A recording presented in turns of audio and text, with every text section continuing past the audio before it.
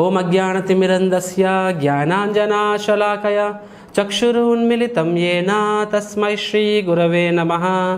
నమః ఓం విష్ణుపాదాయ కృష్ణప్రేష్ఠాయ భూతలే శ్రీమతే భక్తివేదాంత స్వామిన్నితి నామినే. నమస్తే సరస్వతీ దేవే గౌరవాణి ప్రచారిణే నిర్విశేష శూన్యవాది పాశ్చాత్యదేశతారిణే.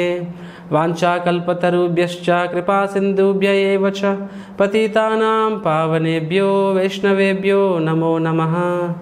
జై శ్రీ కృష్ణ చైతన్య ప్రభు నిత్యానంద శ్రీ అద్వైత గదాధర శ్రీవాసాది గౌరభక్తవృంద.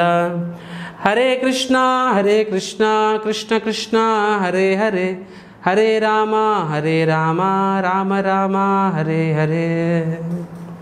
మూకం కరోతి వాచాలం పంగుం లంఘాయతే గిరిం యత్కృపాతమహం వందే శ్రీగురు దీనతారిణం.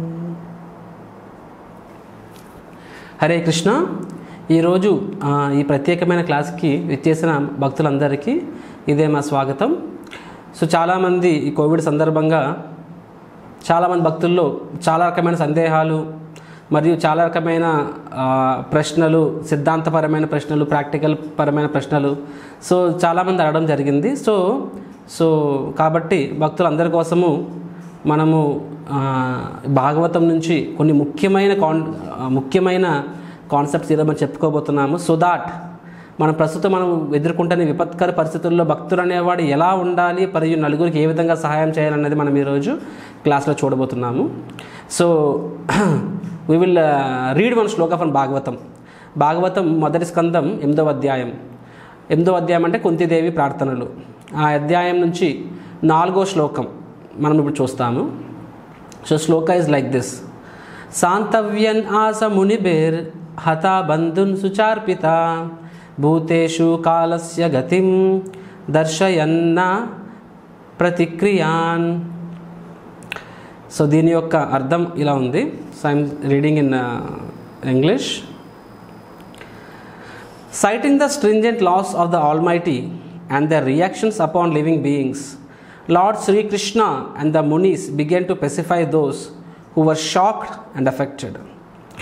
అంటే శ్రీకృష్ణ భగవానుడు అక్కడ ఉన్న పాండవులు మరియు ధృతరాష్ట్రుడు, గాంధారి వారిని ఉద్దేశించి ఏమని చెప్తున్నారంటే, భగవంతుడు ప్రకృతి యొక్క నియమాలని ఉదాహరిస్తూ, ప్రకృతి నియమాల యొక్క వాటి యొక్క గొప్పతనాన్ని ఉదాహరిస్తూ, మరి అది ఏ విధంగా జీవుల మీద ప్రభావితం చూపిస్తుందో ఉదాహరిస్తూ శ్రీకృష్ణ భగవానుడు అక్కడున్న వారందరినీ వారి దుఃఖాన్ని శాంతింపజేయడానికి ప్రయత్నిస్తున్నారని చెప్పి ఈ శ్లోకం చెప్తుందన్నమాట.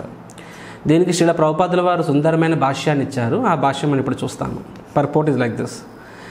మొత్తం చదవట్లేదు, కొంచెం చదువుతున్నాను. The stringent loss of nature under the order of supreme personality of God head cannot be altered by any living entity. The living entities are eternally under the subjugation of the almighty lord. The lord makes all the loss and orders and these loss and orders are generally called ధర్మ are religion. So ప్రభుపాదుల వారు ఏమంటున్నారంటే, ప్రకృతి యొక్క నియమాలు, కఠినమైన నియమాలు, అదేంటంట, అది ప్రకృతి నియమాలు. ప్రకృతి ఎవరి కింద పనిచేస్తుంది? స్వయంగా దేవాది దేవుడు శ్రీకృష్ణ భగవాడి కింద పనిచేస్తుంది. అండ్ ఆ ప్రకృతి నియమాలను ఎవ్వరూ మార్చలేరు. ఎంత నువ్వు గొప్పవాడివైనా సరే ప్రకృతి ఆధీనంలో ఉండవలసిందే, రైట్? అండ్ ఆ ప్రకృతి నియమాలని ఎవరు తయారు చేస్తారు? భగవంతుడు. ఆ నియమాలనే ధర్మము అంటారనమాట, రైట్? నెక్స్ట్ కింద మనం చూసినట్లయితే, human life is specifically meant for qualifying hour cells for spiritual Liberty. మనిషి జన్మం యొక్క ఉద్దేశం ఏమిటి? తిరిగి అంటే ఆత్మ సాక్షాత్కారం పొందడము, భగవంతుని సాక్షాత్కారం పొందడము. Unfortunately under the influence of illusory material energy we accept this spot life of only few years as permanent existence and Das become illusion by possessing so called country, home, land, children, wife, community, wealth etcetera which are falls representations created by మాయా. కానీ ఈ మాయా ప్రభావితంలో ఒక బద్ధజీవుడు పడినప్పుడు అతడు ఈ శరీరాన్నే సర్వస్వం అనుకుంటాడనమాట.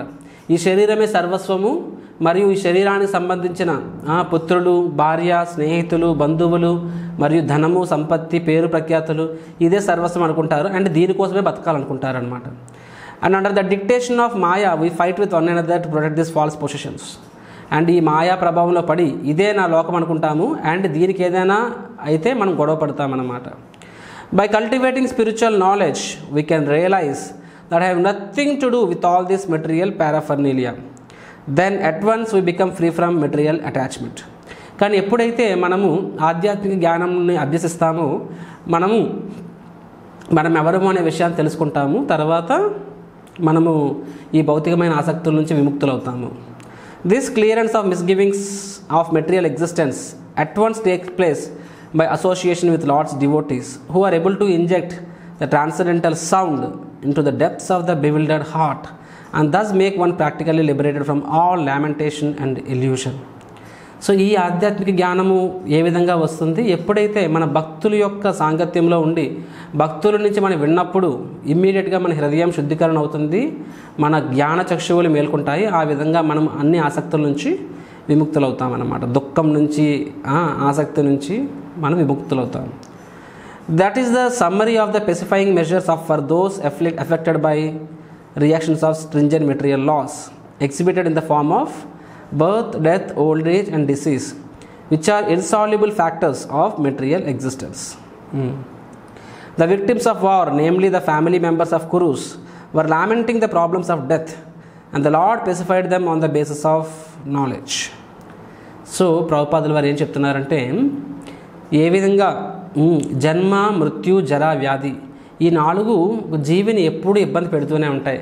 So ఈ ఇబ్బందుల్లో ఉన్నవారికి వీటి నుంచి బయటపడాలంటే దానికి మార్గం ఏమిటి? నిజమైన మార్గం ఏమిటి?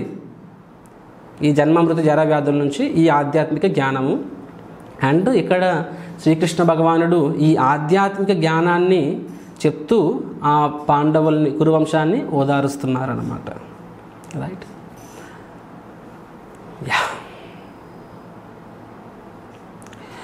సో యాజ్ ఐ సెడ్, ఈ శ్లోకం కుంతిదేవి ప్రార్థన అధ్యాయంలో వస్తుంది. దీని యొక్క చరిత్ర మనం చూసినట్లయితే మహాభారత యుద్ధం ముగుస్తుందన్నమాట. కౌరవుల వైపు నుంచి చాలామంది చనిపోతారు, పాండవుల వైపు నుంచి కూడా చాలామంది చనిపోతారన్నమాట, వారి కుటుంబ సభ్యులందరూ. కాబట్టి యుద్ధమైన తర్వాత ఇరు వర్గాల వారు రోధిస్తూ ఉంటారు, బాధపడుతూ ఉంటారనమాట. రైట్? మనం చూసినట్లయితే పాండవులు, సరే కౌరవులు అంటే అధర్మం, న్యాచురల్గా అధర్మవాదులకి వారి కాలాన్ని వారే తగ్గించుకుంటారు, కాబట్టి కౌరవులు చనిపోయారంటే అర్థం ఉంది. కానీ పాండవుల్లో కూడా చాలామంది, రైట్, అంతెందుకు అభిమన్యుడు మరియు పాండవుల యొక్క పుత్రులు చాలామంది వారి కుటుంబంలో కూడా తమ ప్రాణాన్ని విడిచిపెడతారనమాట. రైట్? అంటే భగవంతుడి కోసం, భగవంతుడి సేవలో, రైట్, భగవంతుడి సేవలో నిమగ్నమైన వాళ్ళు కూడా వారు యుద్ధంలో ప్రాణాలు విడిచిపెట్టక తప్పలేదు. రైట్? అండ్ తర్వాత వారందరూ అంత్యక్రియలు జరుగుతూ ఉంటాయి. అంత్యక్రియల్లో భాగంగా వారి అస్థికలు అక్కడున్న గంగానదిలో కలుపుతుంటారనమాట. సో అస్థికలు గంగానది కలిపినప్పుడు తర్వాత అందరూ రోధిస్తూ ఉంటారు. ఆ సమయంలో శ్రీకృష్ణ భగవానుడు వారి దుఃఖం నుంచి వారిని ఓదార్చడానికి ఈ ఆధ్యాత్మిక జ్ఞానాన్ని చెప్తూ ఉంటారు. సో ఇది ఈ యొక్క కాంటెక్స్ట్. ఇప్పుడు ఈ శ్లోకాన్ని నేను ఎందుకు చెప్తున్నానంటే ఈరోజు క్లాస్లో దీనికి మన ప్రభుపాద ఈ శ్లోకంలో ఇచ్చిన పర్పోర్ట్కి నేను ఈరోజు చెప్పబోయే టాపిక్కి చాలా క్లోజ్ రిజంబ్లెన్స్ ఉంది కాబట్టి ఈ శ్లోకాన్ని ఎంచుకోవడం జరిగింది. చూడండి, ప్రస్తుతం ఉన్న పరిస్థితులు చాలా కఠోరంగా ఉన్నాయి, చాలా భయంకరంగా ఉన్నాయన్నమాట.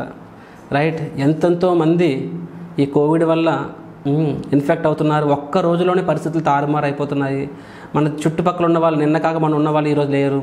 So the whole world is suffering. ప్రపంచం మొత్తము ఎంతో దుఃఖంలో ఉంది. రైట్? సో దుఃఖాలయమని కృష్ణుడు ముందే చెప్పాడు, కానీ అప్పుడప్పుడు ట్రైలర్ ఇస్తారనమాట. సో ఇప్పుడు ఇది ట్రైలర్ అనమాట, నిజంగా ఎలాగే భౌతిక ప్రపంచం అనేది దుఃఖాలయం అని చెప్పి. Right? So that is one thing. But and అయితే ఇక్కడ ఈ యొక్క మహమ్మారి, ఈ కోవిడ్ వలన కేవలము బయట వాళ్ళు అభక్తులే కాదు, భక్తుల్లో కూడా చాలామందికి ఈ కోవిడ్ ఇన్ఫెక్షన్ అయింది. అండ్ భక్తుల్లో కూడా చాలామంది వీటి బారిన పడి చాలామంది హాస్పిటల్ అవడం జరిగింది, చాలా దుఃఖాన్ని అనుభవించడం జరిగింది. కొంతమంది తమ ప్రాణాలను కూడా విడిచిపెట్టడం జరిగిందనమాట. రైట్? సో కానీ బయట వాళ్ళకి భక్తులకి తేడా ఏంటంటే, సో భక్తులలో ఎవరికైనా ఏ కష్టం వచ్చినా సరే, వారికి ఏ ఆపద ఉన్నా సరే, బయట వాళ్ళు తమ డబ్బుని వాళ్ళు దేన్ని నమ్ముకుంటారు? ఒక best hospital, best doctor, best medicine, నా దగ్గర ఎంత బ్యాంక్ బ్యాలెన్స్ ఉంది, సో ఇవి ఉన్నాయి కాబట్టి నాకేం కాదు అనుకుంటారు. సో వారి ధైర్యం వారి బ్యాంక్ బ్యాలెన్స్ నుంచి వస్తుంది, ఎందుకంటే డబ్బు ఉంటే మిగతావన్నీ సమకూరుతాయి కాబట్టి. బట్ భక్తుల విషయంలో అలా కాదు. భక్తుల విషయంలో ఏంటంటే వారి ధైర్యం ఎక్కడి నుంచి వస్తుంది, సంపూర్ణంగా భగవంతుని యొక్క రక్షణ మీద ఆధారపడి ఉంటారనమాట. అండ్ మిగతా భక్తులు కూడా వారి కోసం ఏం చేస్తారు, వారి కోసం ప్రార్థన చేస్తుంటారు, ఎక్స్ట్రా మాల జపం చేస్తూ ఉంటారు. And that is what we are seeing. మన ఇస్కాన్లో ఇప్పుడు మనం చూసినట్లయితే పంకజాంగిరి ప్రభు కోసం ఎంతో వేల లక్షల మంది భక్తులు నిరంతరం జపం చేయడం జరిగింది. ఇలాగ చాలామంది సీనియర్ డివోటీస్ కోసము, ఈవెన్ చిన్న చితక డివోటీస్ ప్రతి వారి కోసమును. ఈవెన్ లాస్ట్ 2 వారాల కిందట నేను కూడా హాస్పిటల్లో ఉన్నప్పుడు చాలామంది భక్తులు, మీలో కూడా చాలామంది భక్తులు ప్రార్థన చేయడం జరిగింది. And I'm shocked actually. నేనంటే ఎవరు తెలియని వాళ్ళు కూడా ఎంతెంతో మంది వాళ్ళ కుటుంబ సభ్యుల్లోనే కొంతమంది కోవిడ్ పేషెంట్స్ ఉండడం జరిగింది. అయినా సరే their own family members are affected, but they said they are praying for me. అయినా వాళ్ళు ఏం చెప్తున్నారు, మీకోసం నేను ప్రత్యేకంగా ఎక్స్ట్రా మాల జపం చేస్తామండి అని చెప్తున్నారు అనమాట. So this is what we see with devotees. So భక్తుడికి వారి యొక్క ఆశ్రయం ఎక్కడి నుంచి వస్తుంది, ప్రార్థనల వల్ల భగవంతుని యొక్క. సో భక్తులు వేరే వాళ్ళు ప్రార్థించడం ద్వారా మరియు వాళ్ళు భగవంతునికి ప్రార్థన ద్వారా వస్తుంది వారి శక్తి. అండ్ మనం చూసినట్లయితే డిస్పైట్ ఆల్ దీస్ థింగ్స్, వీటన్నిటి నడుము కూడా కొంతమంది భక్తులు మంచిగా రికవర్ అయ్యి తిరిగి they are back to their homes, తిరిగి వారు తమ గృహానికి చేరుకున్నారు. అండ్ కొంతమంది హాస్పిటల్లోనే వాళ్ళ శరీరాలని విడిచిపెట్టడం జరిగింది. Is it not right? We see the case of పంకజాంగిరి Prabhu. Of course పంకజాంగిరి ప్రభు తిరిగి మాయపూర్ వచ్చేసారు అంతా, but many other some other devotees also.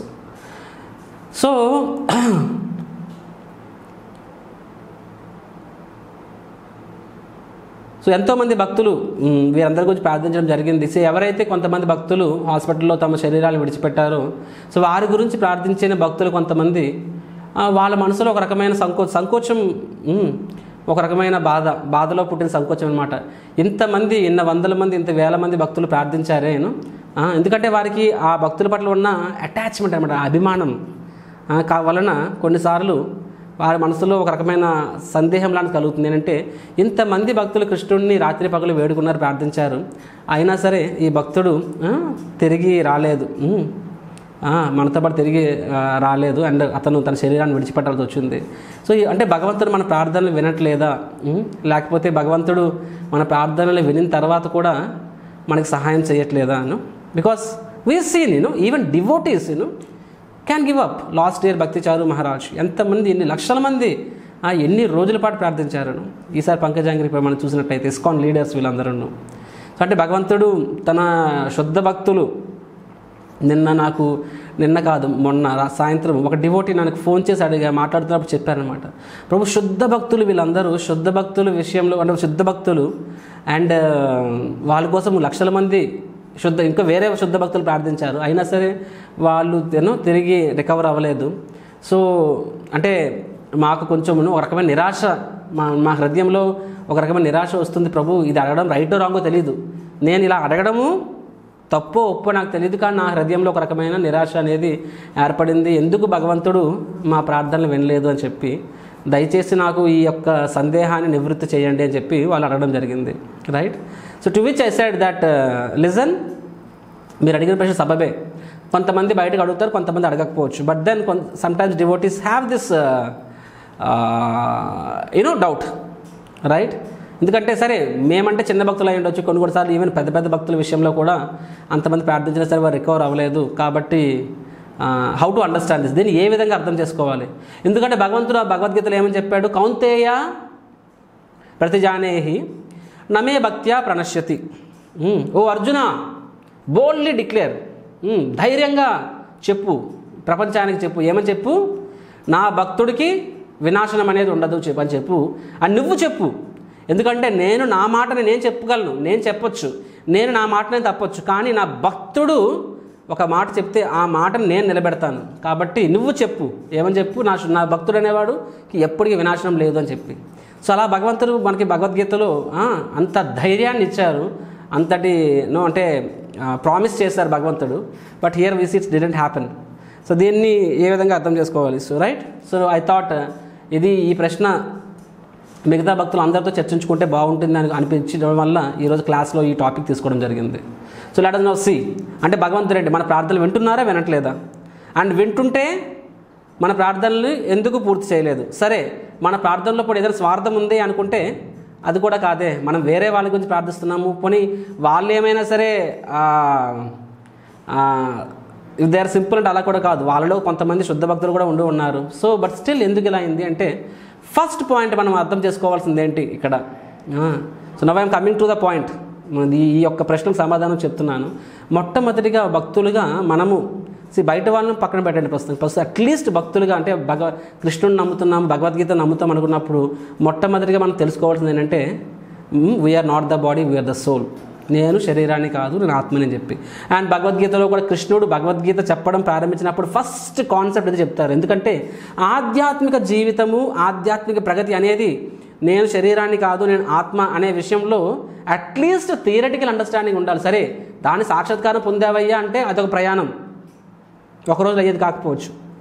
కానీ ఆ విషయాన్ని నువ్వు నమ్ముతున్నావు, ఖచ్చితంగా నమ్ముతున్నావు అంటే ఎస్ నేను నమ్ముతున్నాను, నేను శరీరాన్ని కాదు, నేను ఆత్మని.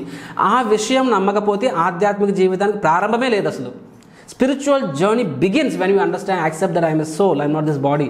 అందుకని కృష్ణుడు భగవద్గీతలో ఈ ఆత్మతత్వం నుంచి భగవద్గీత ప్రారంభిస్తాడనమాట. కాబట్టి చాలాసార్లు మన భక్తులం అయినప్పటికీ, నేను శరీరాన్ని కాదు, నేను ఆత్మని నమ్ముతున్నప్పటికీ మన యొక్క ఆ యొక్క సాక్షాత్కారము ఇంకా సంపూర్ణంగా పొందలేదు. కాబట్టి చాలాసార్లు మన భౌతిక చేతనలో ఉంటాము, అంటే శారీరక అవస్థలో ఉంటాము. శారీరక చేతన, శారీరక అవస్థ, దట్ మీన్స్ బాడీని ప్లాట్ఫామ్. మీరు ఇందాక పర్పోర్ట్లో మనం చూస్తాం శిలా ప్రభుపాద వారి భాష్యంలో. ప్రభుపాద వారు ఏమన్నారు? అన్ఫార్చునేట్లీ, దురదృష్టవశాత్తు బద్ధజీవి నేను శరీరాన్ని అనుకుంటాడు, ఈ శరీరానికి సంబంధించినవే అతి ముఖ్యమైన అనుకుంటాడు. అండ్ నేను నా శరీరానికి సంబంధించిన ఇది నా లోకం అనుకుంటాడు. కాబట్టి అతడి దృష్టిలో రక్షణ అంటే ఏంటి, సంతోషం అంటే ఏంటి, ఇదే దుఃఖం అన్నది ఇదే, సంతోషం అన్నది ఇదే, ఆ యొక్క వన్ సర్కిల్. సో సమ్టైమ్స్ మన విషయంలో కూడా కొన్నిసార్లు అలాగే అనిపిస్తుంది అన్నమాట. మనం ఏంటంటే శారీరక అవస్థలో ఉండడం ద్వారా ఈ శరీరాన్ని మరీ సీరియస్గా తీసేసుకుంటాము. అండ్ ఈ శరీరానికి సంబంధించి సుఖం వస్తే అనుకున్నట్లయితే భగవంతుడు మనల్ని రక్షించాడు అనుకుంటాము. అండ్ ఈ శరీరానికి సంబంధించి నీవు అనుకున్నట్లు కాకుండా వేరేలా అయితే భగవంతుడు నన్ను రక్షించలేదు అనుకుంటామన్నమాట. వన్స్ అగైన్ చెప్తున్నాను, ఈ శరీరానికి సంబంధించి మనం ఏం కావాలని కోరుకుంటామో ఆ విధంగా అయితే భగవంతుడు మనల్ని రక్షించాడు అనుకుంటాము. అండ్ ఈ శరీరానికి ఏం కావాలో అలా కాకుండా వేరే రకంగా అయితే భగవంతుడు మనల్ని రక్షించలేదు అనుకుంటామన్నమాట. రైట్? బికాజ్ ఎందుకు మనం ఈ శరీరాన్ని మరీ సీరియస్గా తీసుకుంటాము, because we think we're this body. కానీ భగవంతుడి విషయంలో అలా కాదు. So for you protection means bodily platform many times. రక్షణ అంటే శారీరక స్థితి. బట్ ఫర్ కృష్ణ భగవంతుని దృష్టిలో రక్షణ అంటే కేవలం శరీరం మాత్రమే కాదు. It does not confine to body it self. It is also, Krishna is also concerned of your eternal journey, eternal journey. So భగవంతుని దృష్టిలో రక్షణ అంటే ఏంటి, కేవలం నీ శారీరక రక్షణ మాత్రమే కాదు, నీ శారీరక జీవితం, అంటే నీ భౌతిక జీవితము మరియు నీ ఆధ్యాత్మిక జీవితం యొక్క రక్షణ కూడా. So he has his own understanding of what is protection. Right? So మనకి ఇంతగా ఆలోచిస్తున్నాము, నేను ఇది కాబట్టి ఇంతలో అయితేనే అది రక్షణ అనుకుంటాం. కానీ భగవంతుడు చూడండి, మనిషి భౌతిక జీవితం అనేది ఆత్మ అనేది శాశ్వతమైనప్పుడు, నేను ఎటర్నల్ జర్నీ, మనిషి జీవితం అనేది జస్ట్ ఒక చుక్క లాంటిది. మనం చుక్కనే శాశ్వతం అనుకుంటున్నాము, ఆ చుక్క దానికి సంబంధించి అనుకుంటాం. కానీ భగవంతుడు ఈ శాశ్వతమైన జర్నీ కూడా చూస్తున్నారనమాట. కాబట్టి ఫస్ట్ మనం ఈ విషయం అర్థం చేసుకోవాలి. యువర్ అండర్స్టాండింగ్ ఆఫ్ ప్రొటెక్షన్, నీ అండర్స్టాండింగ్, భగవంత్ అండర్స్టాండింగ్ ఒకసారి it may not be same. ఉదాహరణ చెప్తాను. ఒకసారి సరే, ఫర్ ఎగ్జాంపుల్ చిన్నపిల్లవాడు ఫాదర్ అతని స్కూల్ నుంచి తీసుకెళ్తున్నారు ఇంటికి, స్కూల్ అయిన తర్వాత ఆ పిల్లవాడు రోడ్డు పైన ఐస్, పుల్ల ఐస్ ఉంటుంది కదా, అది నేను చదువుకున్నప్పుడు ₹10 ఉండేది, మేబీ ఇప్పుడు ₹5 ఉన్నదేమో నాకు తెలియదు. సరే, పుల్ల ఐస్ను అదేదో రోడ్ సైడ్ నీళ్ళల్లో రంగు కలిపేసి పంచదార వేసి చేసేస్తారు. అవి చీప్, వెరీ చీప్. పావలా ₹10 ఉండేది అప్పట్లో, ఐస్ ఫ్రూటీ అనేవాళ్ళు. సో ఆ పిల్లవాడు డాడీ నాకు ఇది కావాలి అంటాడనమాట. డాడీ ఇవ్వకపోవచ్చు, బట్ దట్ చైల్డ్ నో నాకు అది కావాలి, బట్ డాడీ ఇవ్వరు. పక్కింటోడు ఎవడో ఇస్తాడనమాట వాళ్ళ పిల్లోడికి. సరిపోతుంది, అరే మా ఫాదర్ నన్ను ఎక్కువ ప్రేమించట్లేదు, లేకపోతే మా ఫాదర్కి నా ఇష్టాలతో సంబంధం లేదు అని చెప్పి. బట్ ఆ father he has his own understanding. ఏంటంటే మా అబ్బాయికి టాన్సిల్స్ ఉన్నాయి, ఇది మంచిది కాదు మా అబ్బాయికి. But rather I will give something else. సరే అతనికి సంథింగ్ అనేది ఇష్టము, నేను వేరేది అతనికి మంచిది అతనికి ఇష్టమైంది ఇస్తాను, ఎంతకన్నా రుచి అయింది ఇస్తాను, ఎంతకన్నా మంచిది ఇస్తాను అతనికి, ఎందుకంటే ఇది అతనికి మంచిది కాదు అని చెప్పి. సో ఫాదర్, ఆ పిల్లవాడు అనేవాడు ఎంతే ఆలోచిస్తున్నాడు, ఈ ఐస్ ఇస్తే మా ఫాదర్ మంచోడు, ఈ ఐస్ ఇవ్వకపోతే మా ఫాదర్ అని ప్రేమించట్లేదు. కానీ ఆ ఫాదర్ ప్రేమ అనేది ఆ ఐస్కే పరిమితం కాదు. ఐస్ ఇస్ ఇన్సిగ్నిఫికెంట్ ఫాదర్కి. ఆ పిల్లవాడి కోసం ప్రాణాన్ని ఇస్తాడు ఆ ఫాదర్. ఐస్ ఏం కర్మ, పావలా రూపాయి ఐస్ అది. So his father's love is much more. ఆ చైల్డ్కి ఆ విషయం కొన్నిసార్లు అర్థం కాకపోవచ్చు అనమాట. సిమిలర్గా కృష్ణుడికి మన పైన ఉన్న ప్రేమ, కృష్ణుడికి మన పైన ఉన్న రక్షణ మనం అనుకున్నట్టుగా భౌతిక ఈ ఒక్క జీవనం అనుకున్నాం కదా, యాక్చువల్గా దిస్ ఇస్ తుచ్చ. ఒక జస్ట్ ఒక లైఫ్, ఒక మనిషి జీవితం అన్నది అఫ్కోర్స్ చాలా విలువైనది ఎప్పుడు దాన్ని మనం ఆధ్యాత్మిక ప్రగతికి ఉపయోగించినప్పుడు. అదర్వైజ్ ఎన్ని జన్మలను కోట్ల జన్మలు ఎత్తుతూనే ఉన్నాము, right? So still not going anywhere, అయినా భౌతిక ప్రపంచంలో పడున్నాము. సో మనల్ని భగవంతుడు ఈ యొక్క జన్మ మృత్యువుల నుంచి కాపాడి నిజమైన ఆనందాన్ని మనకి భగవంతుడు ఇవ్వాలనుకుంటూ ఉంటాడనమాట, రైట్? సో భగవంతుడు ఆ విధంగా ఆ యొక్క కన్సర్న్లో అవసరమైతే కొన్నిసార్లు, అంటే భగవంతుడు రక్షణ భౌతిక ప్లస్ ఆధ్యాత్మికం, కొన్నిసార్లు భగవంతుడు భౌతికంగా కూడా రక్షిస్తాడు. అంటే ఏంటి అడగొచ్చు, అంటే ఏంటి పూజ, అంటే కృష్ణుడు కేవలం ఆధ్యాత్మిక జీవితంలోనే మనల్ని కాపాడుతాడా, భౌతిక జీవితంలో మనల్ని కాపాడా అంటే అలా కాదు. కృష్ణుడు మనల్ని భౌతిక జీవితంలో కూడా కాపాడుతాడు, right? He may help some times. మనం చూడొచ్చు భాగవతంలో ప్రహ్లాదుడి జీవితం చూసినట్లయితే ప్రహ్లాదుడిని భగవంతుడు ఎన్నిసార్లు వందల సార్లు కాపాడాడు అనమాట. ఎందుకంటే హిరణ్యకశిపుడు ఎన్ని వందల విధాలుగా ప్రహ్లాదుని చంపడానికి ప్రయత్నిస్తాడు, కొండని తోస్తాడు, ఏనుగు మీద ఎక్కించాలనుకుంటాడు, మరుగుతున్న నూనెలో పడేస్తాడు, ఇనుప ఊసల మీద పడేస్తాడు, ఎన్నో విధాలుగా ప్రహ్లాదుని చంపడానికి నాగుపాముల మధ్యలో పెడతాడు. సో ఎన్నో విధాలుగా ప్రహ్లాదుని చంపాలని ప్రయత్నిస్తాడు, కానీ హీ కుడ్ నాట్. హిరణ్యకశిపుడు వల్ల కాలేదనమాట. అంటే భగవంతుడు ప్రహ్లాదుని కాపాడాడు, రైట్? సిమిలర్గా మనం అర్జునుడు ఆ విషయం చూడొచ్చు. అర్జునుడిని యాక్చువల్గా అది ప్రతి ఒక్కరూ యూనివర్సల్లీ యాక్సెప్టెడ్ ఫ్యాక్ట్. ఏంటి ఆ ఫ్యాక్ట్? అది కృష్ణుడు పక్కన ఉన్నాడు కాబట్టి అర్జునుడు గెలవగలిగాడు. స్వయంగా పరీక్షిత్ మహారాజ్ చెప్తారనమాట, యాక్చువల్గా మా తాతలు అంటే పాండవులు వాళ్ళు ఈ యొక్క కురుక్షేత్రం అనేది మహాసముద్రం అయితే ఈ కౌరవులు మహారథులు అంటే ఫర్ ఎగ్జాంపుల్ భీష్మ, ద్రోణ వీళ్ళందరూ తిమింగిలాలు అంటారు అనమాట. అంటే ఇన్ని తిమింగిలాలను దాటుకొని సముద్రాన్ని దాటగలిగారంటే ఇది కేవలం శ్రీకృష్ణుడి వల్లనే సాధ్యమైందని చెప్పి పరీక్షిత్ స్వయంగా చెప్తారు. మనం వినొచ్చు, మనం చాలాసార్లు వింటాం. మహాభారత యుద్ధం అంతా అయిన తర్వాత కృష్ణుడు ఏమంటారు, అర్జున దయచేసి రథం దిగు అంటారు. అర్జునుడు గౌరవంతో కృష్ణుడిని ఏమంటాడు, కృష్ణ ముందు మీరు దిగండి అంటాడనమాట. కృష్ణుడు చెప్తాను, నేను చెప్పినట్టు చెయ్యి, ముందు నువ్వు దిగు అంటారు. అర్జునుడు రథం దిగుతాడు. అర్జునుడు రథం దిగిన తర్వాత కృష్ణుడు అప్పుడు దిగుతారనమాట. కృష్ణుడు రథం దిగ్గానే రథం మొత్తము కొలాప్స్ అయిపోద్ది అనమాట, మొత్తం ముక్కలైపోతుంది. అర్థం ఏంటి, యాక్చువల్గా ఆ శత్రువుల యొక్క దాడిలో ఆ రథానికి ఎన్నెన్నో దెబ్బలు తగులుతాయి, ఆ రథం ఎప్పుడో పడిపోవాల్సింది. కానీ కృష్ణుడు అక్కడ ఉన్నాడు కాబట్టే నిలబడింది. ఎప్పుడైతే కృష్ణుడు బయటకు వస్తాడో అది కొలాప్స్ అవుతుంది అనమాట. అందుకని ముందు అర్జునుడు దిగమని చెప్పాడు. So so many episodes Mahabharatam చేత చూడొచ్చు. అర్జునుడిని ఎన్నోసార్లు భగవంతుడు భౌతికంగా కాపాడాడు. సిమిలర్గా పరీక్షితుని కూడా మనం చూసినట్లయితే భాగవతం, రైట్, 7వ అధ్యాయంలో మనం చూడొచ్చు ఏ విధంగా అశ్వత్థామ బ్రహ్మాస్త్రం పరీక్షితుల మీదకి విసురుతాడు. అండ్ ఉత్తర గర్భంలో పరీక్షితుడు ఉంటాడు, గర్భంలోనే ఉంటారు. అండ్ కృష్ణుడు అప్పుడే రథం ఎక్కుతాడు హస్తినాపురం నుంచి తిరిగి ద్వారక చేరుకోవడానికి. అండ్ పరిగెట్టి కూడా కృష్ణుడి వైపు వస్తుంది. కృష్ణ నా ప్రాణం పోని పర్వాలేదు, కానీ కురువంశానికి ఆఖరి what you call it as is the last person so అతన్ని ఈ ఆఖరి అంశ పరీక్షితుడు దయచేసి నా కడుపులో ఉన్న ఈ చివరి అంశ పాండవులకు చివరి అంశాన్ని కాపాడండి అని చెప్పి వేడుకుంటుంది అనమాట. వెంటనే భగవంతుడు గర్భంలో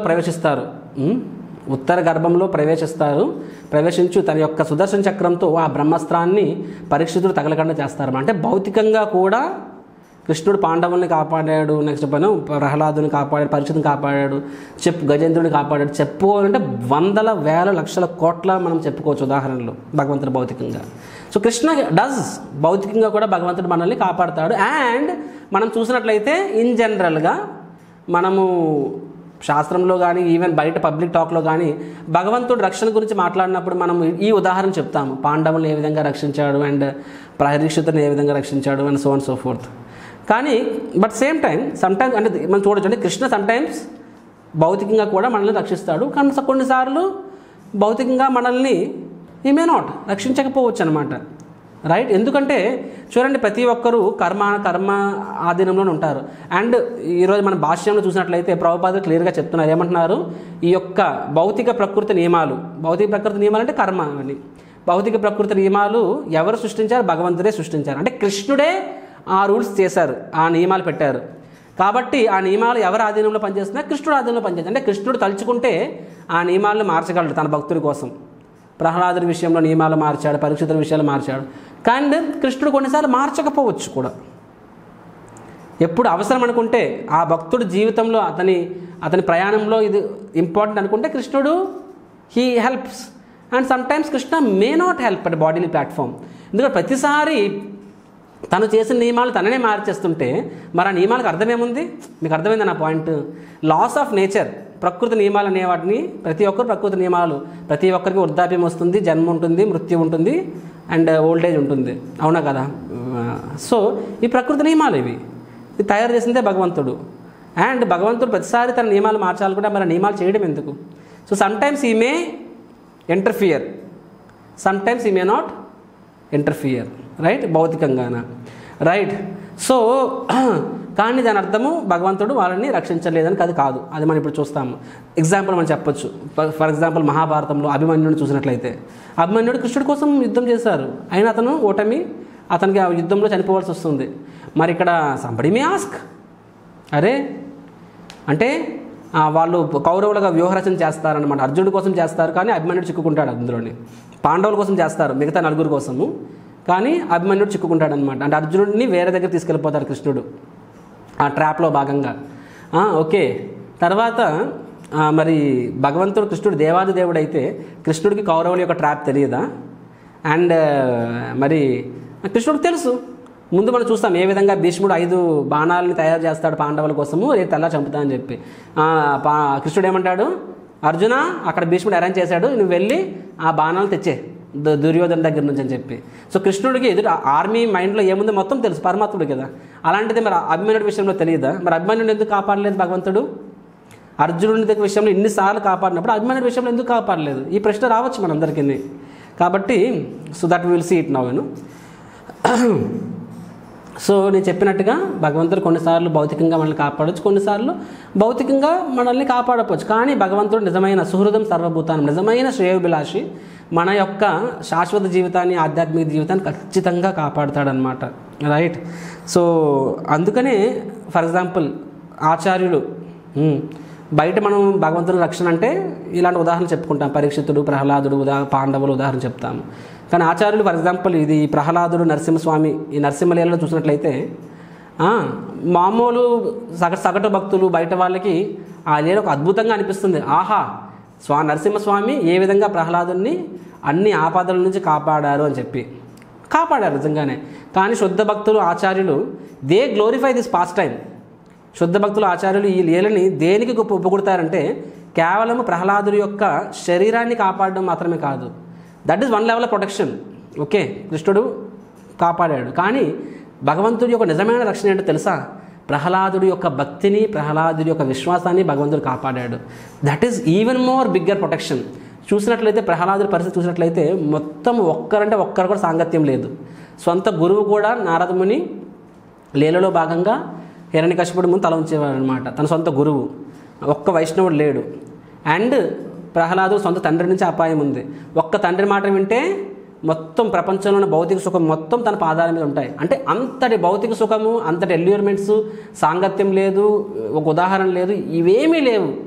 అలాంటి సమయంలో భక్తిని చేయడం చాలా కష్టం. కానీ నరసింహస్వామి ప్రహ్లాదుని కాపాడాడు ఆ విధంగా. కాబట్టి నరసింహస్వామి ప్రహ్లాదుని కేవలం భౌతికంగానే కాదు, ఆధ్యాత్మికంగా కూడా కాపాడాడు. అండ్ ఆ ఆధ్యాత్మిక రక్షణ ఇంకా గొప్పది. రైట్? సో సిమిలర్గా so this is very important and interesting thing.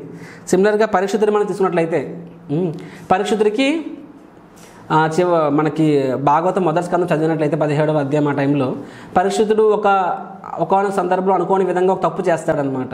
Shamika ఋషిని అప్పట్లో అపరాధం చేస్తాడు. అప్పుడు అతని యొక్క పుత్రుడు శృంగి పరీక్షితుడిని శపిస్తాడనమాట. ఏమని? 7 రోజుల్లో పరీక్షితుడిని ఒక snake bird, Takshaka, snake bird అంటే ఒక సర్పపక్షి పక్షి సర్పం కాటుకి గురై మరణిస్తాడు అని చెప్పి పరీక్షితుడిని. అండ్ పరీక్షితుడికి ఆ శాపం వచ్చింది తెలియక నేను అనందిస్తాడు అనమాట. ఎందుకంటే నేను తప్పు చేశాను, నాకు ఆ ఫలితం మొత్తం ఆ యొక్క అపరాధం మొత్తం నాకే రాని, నా కుటుంబ సభ్యులకు రావద్దు అని చెప్పి. అండ్ పరీక్షితుడు ఇటువంటి అతను యవ్వనంలో ఉన్నాడు. అండ్ ఈ భౌతిక ప్రపంచంలో ఎవ్వరు కూడా అతని యొక్క సంపద ముందు సరిపోరనమాట. ఈ యొక్క భూమండలానికి అతను అధిపతి. Is the emperor of the entire యూనివర్స్ను. And యుక్త వయసులో ఉన్నాడు. పరీక్షితుడు ఏం ముసలివాడు కాదు. ఈజ్ ఇన్ ద యూత్, అంటే మంచి అడల్ట్, అంటే యుక్త వయసులో ఉన్నాడు. అటువంటి సమయంలో అతని పట్ల ఈ శాపం వస్తుంది. కానీ పరీక్షితుడు ఎటువంటి దుఃఖం బాధ లేకుండా గంగానది ఒడ్డుకి వెళ్తారు. వెళ్ళి అక్కడ సాధువుల యొక్క సాంగత్యంలో నా చివరి 7 రోజులు నేను భగవంతుని కథ వింటూ నా శరీరాన్ని తనువు చాలిస్తానని చెప్పి అండ్ ఈజ్ ఫుల్లీ హ్యాపీ, సంతోషంగా ఉంటారనమాట. అక్కడికి ఎప్పుడైతే పరీక్షితుడికి ఈ విధంగా శాపం అయిందని తెలుస్తుందో అండ్ పరీక్షితుడు గంగానది ఒడ్డుకు వచ్చాడో సింపుల్ కట్టుబట్టలతో అని చెప్పి తెలుస్తుందో వెంటనే అందరు సాధువులు ఋషులు అక్కడ చేరుకుంటారనమాట. చూడండి, వాళ్ళకి మొత్తం తెలుస్తుంది, త్రికాలజ్ఞులకు చాలామంది. సో ది అండర్స్టాండ్ పరీక్షితుడు ఉన్నాడు అని చెప్పి అతనికి సహాయం చేయడానికి అందరు సాధువులు అక్కడ చేరుకుంటారనమాట. చూసారా, కొన్నిసార్లు అంటారనమాట, అరే మీరు భక్తులు ఏం సహాయం చేస్తున్నారు అని చెప్పి. మనం భాగవతం చూసినట్లయితే పరీక్షితుడికి అక్కడ గంగానది ఒడ్డు మీద కూర్చున్నాడు, అందరు సాధువులు వస్తూ ఉన్నారు. అండ్ ఒక్కరు కూడా పరీక్షితుని ఓదార్చట్లేదు. అయ్యో పాపం ఎంత పని అయిపోయింది, నీ పట్ల చాలా అన్యాయం జరిగింది, భగవంతుడు ఎందుకు ఇలాగా నీకు ద్రోహం చేశాడు, ఒక్కరంటే ఒక్కరు కూడా. మనము ఏదో ఇంట్లో ఎవరింట్లో ఏదైనా తప్పు, అంటే ఎవరింట్లో ఏదైనా సరే అన్ఫార్చునేట్ ఈవెంట్ జరిగితే, ఎవరింట్లో చనిపోయినా యాక్సిడెంట్ అయినా సరే, మాట వరుసకు అంటున్నాను, అంటే వాళ్ళంటే నీకు పడదు, వాళ్ళకి మీకు గొడవలు అయినా సరే, అంటే వాడికి ఎప్పుడు చస్తాడని కూడా ఎదురు చూస్తున్నావేమో, అయినా సరే వాళ్ళ దగ్గర వెళ్ళినప్పుడు మాట వరుసకైనా సరే దుఃఖం, ఫేస్లో దుఃఖం పెడతాము అండ్ ఏదో ఓదారుస్తాం, 2 మాటలు, ఏం పర్వాలేదులేండి, పర్వాలేదు, అన్నీ సర్దుకుంటాయిలేండి, మీరేం దిగులు పడొద్దండి, అన్నీ సర్దుకుంటాయండి, ఏదో అంటామన్నమాట. కానీ ఇక్కడ మనం చూసినట్లయితే ఈ సాధువులు ఒక్కరంటే ఒక్కరు కూడా అయ్యో పాపం అని ఒక్కరు కూడా భావన కూడా లేదు. సరే భావన లేదు, పరిశుద్ధుడికి లేదు, ఎందుకంటే పరిశుద్ధ శుద్ధ భక్తుడు, రైట్. ఈ శరీరం అన్నది ఈరోజు కాకపోతే రేపైనా కూలిపోతుంది ఈ శరీరం అన్నది, కాబట్టి దాని గురించి అతను వర్రీ అవ్వట్లేదు. ఇప్పుడు నా యొక్క శాశ్వతమైన జర్నీ, ఎటర్నల్ జర్నీ, నా యొక్క ఈ ఆధ్యాత్మిక పురోగతి, దానికోసం సాధువుల సాంగత్యం కావాలి, కాబట్టి నేను పరిశుద్ధ ఆనందంగానే ఉన్నాడు అనమాట. అండ్ సాధువులు కూడా కనీసం మాట వరుస కూడా వాళ్ళు కూడా దుఃఖాన్ని చూపించారు, వాళ్ళు కూడా ఆనందంగా ఉన్నారు. రాజా ఏం పర్వాలేదు, నీకు చివరి క్షణం వరకు మేము మీతో పాటే ఉంటాము, మనందరం కలిసి కృష్ణ కథ చర్చించుకుందాము. ఇది శాశ్వతమైన అమృతాన్ని, ఈ అమృతం కృష్ణ కథ అనే అమృతం శాశ్వతమైన జీవితాన్ని ఇస్తుందని చెప్పి వాళ్ళందరూ అంటారనమాట. చూసారా, గొప్ప వైష్ణవులు, గొప్ప భక్తులు, ఒక ఉన్నతమైన ఒక మహానుభావులు. సో వాళ్ళు చేతన ఎలా ఉంటుందో, వాళ్ళలో ఒక్కరిచి ఫర్ ఎగ్జాంపుల్ పరీక్షితుడు యాక్చువల్గా అతనికి ఆ శాపం వచ్చిందంటే ఒక రకంగా భగవంతుడి యొక్క అరేంజ్మెంట్ అనమాట. కానీ అతడు కొంచెం కూడా ఎందుకు నా భగవంతుడు నాతో ఇలా చేశాడు, నేను అంత పెద్ద తప్పు చేశానా, నాకెందుకు ఇలా అయింది, ఎవ్వరు కూడా ఎందుకు కృష్ణుడు నన్ను కాపాడలేదు. శుద్ధ భక్తుడు పరీక్షితుడు ఎంత గొప్ప భక్తుడు అంటే, ఎంత గొప్పవాడంటే కృష్ణుడు తిరిగి భగవంతుడి ధామానికి చేరుకున్న తర్వాత కలిరాజు యొక్క రాజ్యం మొదలవుతుంది, కలిపురుషుడి యొక్క రాజ్యం, కలికాలం. అంటే కలికాలం ప్రారంభం అయిపోయింది, కానీ కలిపురుషుడికి ఏం అధికారం లేదు, ఎందుకంటే పరీక్షితుడు అంత స్ట్రాంగ్ కాబట్టి కలిరాజుని దగ్గర రానివ్వలేదు అసలు. సో అంతటి గొప్ప వైష్ణవుడు, అంత గొప్ప భక్తుడు, అతడికి అకాల మృత్యువా. ఈ రోజుల్లో అందరికీ అకాల మృత్యువులు వస్తున్నాయి, కానీ ఆ రోజుల్లో అకాల మృత్యు అనే కాన్సెప్ట్ లేదండి. Nothing called immature death. అకాల మృత్యు అంటే చాలా సీరియస్ ఇష్యూ, కానీ పరీక్షితుడికి అయింది అంటే అకాల మృత్యు అది. కానీ ఒక్కరు కూడా భగవంతుడు పరీక్షితుని కాపాడలేదు. భగవంతుడు రాదర్ పరీక్షితుడి విషయం చూసుకున్నట్లయితే భగవంతుడే అరేంజ్మెంట్ చేస్తాడు. భగవంతుడే పరీక్షితుని కాపాడాడు, చనిపోవలసిన వ్యక్తిని భగవంతుడే కాపాడాడు. మంచిగా ఉన్నాడు అనుకున్న వాడిని అతడి చేత భగవంతుడు తప్పు చేస్తాడు, తప్పు అతను చేయడు, యాక్చువల్ భగవంతుడే చేయిస్తాడు తప్పు, తద్వారా అతనికి శాపం వచ్చేలా చేస్తాడనమాట. ఎందుకంటే దాహం వేస్తుంది, మంచినీళ్ళు ఆ ఋషి ఇవ్వకపోతే కోపంతో పరీక్షితుడు ఒక సర్పాన్ని వేస్తారు అతని మెడలో, చనిపోయిన సర్పాన్ని. ఆ మాత్రము కొన్ని గంటలు నీళ్లు దొరకకపోతే అంత డిస్టర్బ్ అయిపోవాలా శుద్ధ భక్తులు, అది కూడా అంత డిస్టర్బ్ అయిపోయి దానికోసము కోపంతో అలా పాముని మృత సర్పాన్ని వేయాలా. మరి అదే పరీక్షితుడు ఇప్పుడు ఇక్కడ 7 రోజుల పాటు మంచినీళ్ళు లేదు సరికదా, ఆ భోజనం లేదు కదా, నిద్ర కూడా లేదు, నిద్ర ఆహారము నీళ్లు లేకుండా 7 రోజులు 7 రాత్రులు భాగవత్ కథ విన్నారే. అంత కెపాసిటీ ఉన్న వ్యక్తి అంత కొన్ని ఫ్యూ అవర్స్, కొన్ని గంటలు నీళ్ళు లేకపోవడం వల్ల అంత డిస్టర్బ్ అయిపోవడం ఏంటి, ఎలా సాధ్యం? అది భగవంతుడి అరేంజ్మెంట్. కానీ అతనే చనిపోయిన వాళ్ళని కాపాడాడు. ఇక్కడ చేశాడు. ఎందుకు అలా చేశాడంటే కృష్ణుడికి ఏదో ప్లాన్ ఉంటుంది. ఆ ప్లాన్ కొన్నిసార్లు నాకు తెలుస్తుంది, కొన్నిసార్లు తెలియవచ్చు. కానీ ఒక శుద్ధ భక్తుడు నమ్ముతాడు, భగవంతుడు ఎప్పుడు నా శ్రేయోభిలాషే అండ్ నన్ను భగవంతుడు ఖచ్చితంగా కాపాడుతాడు. అరే నీకు శాపం వచ్చిందయ్యా, నో నో నో నో, ఎవరి ద్వారా నీకు శాపం వచ్చిందో ఆ వ్యక్తి గురించే 7 రోజులు 7 రాత్రులు నువ్వు అతని యొక్క గొప్పతనాన్ని, అతని యొక్క కీర్తిని, అతని యొక్క గుణ రూప లీల కీర్తన అతనికి చేస్తున్నావు అనమాట. See the devotee. సో భక్తుడు అనేవాడు ఎప్పుడు కూడా భగవంతుని యొక్క రక్షణ శంకించడు. ఇది భక్తులకి ఆ భక్తులకు ఉన్న తేడా. ఈవెన్ భక్తుల్లో కూడా రకాలు ఉంటారు. గాంధారికి కూడా శ్రీకృష్ణుడు దేవుడు అని తెలుసు. యాక్చువల్ గాంధారికి తెలుసు, గాంధారి పతివ్రత స్త్రీ. So she knows Krishna is, and ఆవిడ తెలుసు ఈ లోకంలో ఏది కూడా కృష్ణుడి ఆజ్ఞ లేకుండా కాదు అని చెప్పి గాంధారికి తెలుసు ఆ విషయం. అండ్ ఎప్పుడైతే మనం ఈరోజు ఈ శ్లోకం చూస్తాం కదా, ఏ విధంగా అంత్యక్రియలు అవుతాయి, కృష్ణుడు పక్కనే ఉండి అంత్యక్రియలు చేయిస్తాడు. తర్వాత పాండవులకి మరియు ధృతరాష్ట్రుడు గాంధార్ వారికి ఓదారుస్తాడు అనమాట ఈ యొక్క సిద్ధార్థం చెప్పి. అప్పుడు ఏమవుతుందంటే గాంధారి అంటది, కృష్ణ యు ఆర్ గాడ్. గాంధారికి తెలుసు కృష్ణుడు దేవుడు, అండ్ ఈ లోకంలో ఏది కూడా నీ అనుమతి లేకుండా జరగదు, అంతా నీ ఆధీనంలో ఉంది. కాబట్టి ఈ కురుక్షేత్ర యుద్ధం జరిగింది, నువ్వు తలుచుకుంటే నువ్వు ఆపలేవా యుద్ధాన్ని? నువ్వు దేవుడివి, నువ్వు తలుచుకుంటే ఆపగలవు, కానీ నువ్వు ఆపలేదు. అండ్ నా పుత్రుల్ని చనిపోయేలా చేశావు, కాబట్టి నువ్వు నాకు అన్యాయం చేశావు, నాకు గర్భశోకాన్ని ఇచ్చావు. ఇప్పుడు నేను పతివ్రతగా నేను క్షపిస్తున్నాను. నేను ఏ గర్భశోకాన్ని అనుభవిస్తున్నానో నువ్వు అదే అనుభవిస్తావు. నీ కుటుంబము నీ వంశం కూడా ఇదే విధంగా, మా వంశం ఏ రకంగా వాళ్ళలో వాళ్ళు కొట్టుకొని చనిపోయారో మీ వంశంలో కూడా అదే విధంగా వాళ్ళలో వాళ్ళు కొట్టుకొని చనిపోతారని చెప్పి గాంధారి కృష్ణుడు శపిస్తుంది. కృష్ణుడు చిన్న చిరునవ్వు చిందించి నమస్కారం చేసి అక్కడి నుంచి వెళ్ళిపోతారు. ఈ ఒక్క మాట అంటారనమాట. గాంధారికి కృష్ణుడు దేవాది దేవుడు అని తెలుసు, అండ్ అన్నీ కృష్ణుడు ఆధీనంలో తెలుసు. మరి దేవాది దేవుడు అయినప్పుడు, అన్నీ కృష్ణుడు ఆధీనంలో ఉన్నప్పుడు కృష్ణుడు ఏం చేసినా సరే లోక కళ్యాణం కోసం అనే విషయం మాత్రం నాకు తెలియదు. She knows Krishna is supreme, but she has conviction, and she has conviction that everything is in Krishna's control. But she has no conviction that whatever Krishna does is for all good. భగవంతుడు ఏం చేసినా అది లోక కళ్యాణం కోసమే అనే విషయంలో ఆవిడ కన్విక్షన్ లేదు. కాబట్టి ఆవిడ శుద్ధ భక్తురాలు కాదు. ఇప్పుడు మనం ద్రౌపది గురించి చూద్దాం. గాంధారి గురించి చూసాం కదా, ఇప్పుడు ద్రౌపది గురించి చూద్దాము. గాంధారి పుత్రులు కనీసం యుద్ధంలో చనిపోయారు. అండ్ శాస్త్రం ప్రకారంగా ధర్మయుద్ధంలో చనిపోయిన వాళ్ళు ఎవరైనా సరే, వాళ్ళు అంటే వాళ్ళు ధర్మం తరపు ఉన్నా అధర్మం తరపు ఉన్నా సరే, ధర్మయుద్ధంలో చనిపోయినప్పుడు వారికి స్వర్గప్రాప్తి, వారు యాక్చువల్గా దే గెట్ అటెన్ హెవెన్, స్వర్గాన్ని పొందుతారు. అండ్ కౌరవుల్లో కూడా చనిపోయినప్పుడు చాలామంది కృష్ణుడిని చూస్తూ చనిపోయారు. ఎవరైతే కృష్ణుడిని చూస్తూ చనిపోయారో వారికి యాక్చువల్గా భగవంతుడు ధామం పొందారని కూడా చెప్పబడింది అనమాట. అండ్ మిగతా వాళ్ళు కూడా యుద్ధంలో చనిపోయిన వాళ్ళు కనీసం స్వర్గానికి వెళ్ళారనమాట. అంటే విజయమో వీర స్వర్గమో అంటారు కదా, అట్లీస్ట్ వీర స్వర్గాన్ని పొందారు వాళ్ళు. మరి ద్రౌపది యొక్క పుత్రుల సంగతి ఏంటి? యుద్ధం అంతా అయిపోతుంది, అప్పటికే అభిమన్యుడు చనిపోయాడు, రైట్? అభిమన్యుడు అంటే సుభద్ర యొక్క పుత్రుడు. అండ్ ద్రౌపదికి 5 పుత్రులు, చిన్నపిల్లవాళ్ళు, వాళ్ళు కూడా యుద్ధంలో పాలు పంచుకుంటారు. అండ్ అశ్వత్థాముడు ఈ పాండవుల్ని కూడా సంహరించాలి అని చెప్పి అర్ధరాత్రి, యాక్చువల్గా అది యుద్ధ రీతి ప్రకారంగా చాలా చాలా తప్పు. ఎవ్వరు కూడా అర్ధరాత్రి అటాక్ చేయరు వెనకత నుంచి. పాండవులు కౌరవులు డే టైంలో యుద్ధం చేసేవారు, రాత్రిలో ఒకరొకరు కలుసుకునేవాళ్ళు అంతే తప్ప అలాగా that concept is not there. కానీ అశ్వత్థాముడు రాత్రి వెళ్ళి పాండవులు 5 హతమార్చడానికి ప్రయత్నిస్తాడు. కానీ కృష్ణుడు ఏమంటాడు? స్వాపింగ్ చేస్తాడనమాట. వాళ్ళ పుత్రుల్ని ఆ మంచం మీద పడుకోబెట్టి వాళ్ళ పుత్రుల మంచం మీద పడుకోబెడతాడు అనమాట. అశ్వత్థాముడు ఏం చేస్తాడంటే 5 పాండవుల పుత్రులు మెడకాయలు నరికి తీసుకెళ్ళిపోతాడు అనమాట దుర్యోధనుడి దగ్గరికి. అంటే 5 పాండవులకి 5 పుత్రులు మిగులుతారు, 5 ఒక్క రాత్రిలో చనిపోతారు. అండ్ వాళ్ళు యుద్ధంలో చనిపోయిన పర్వాలేదు, అది కాకుండా ద్రౌపది యొక్క సోదరుడు దృష్టద్యుమ్నుడు సేనాధిపతి, అతన్ని కూడా అంటే రాత్రి చంపేస్తాడు మెడకాయ కోసం అనమాట. అతను రిక్వెస్ట్ అశ్వత్థాముడిని, దయచేసి నా చేతికి ఒక కత్తినివ్వు అంటాడు అనమాట.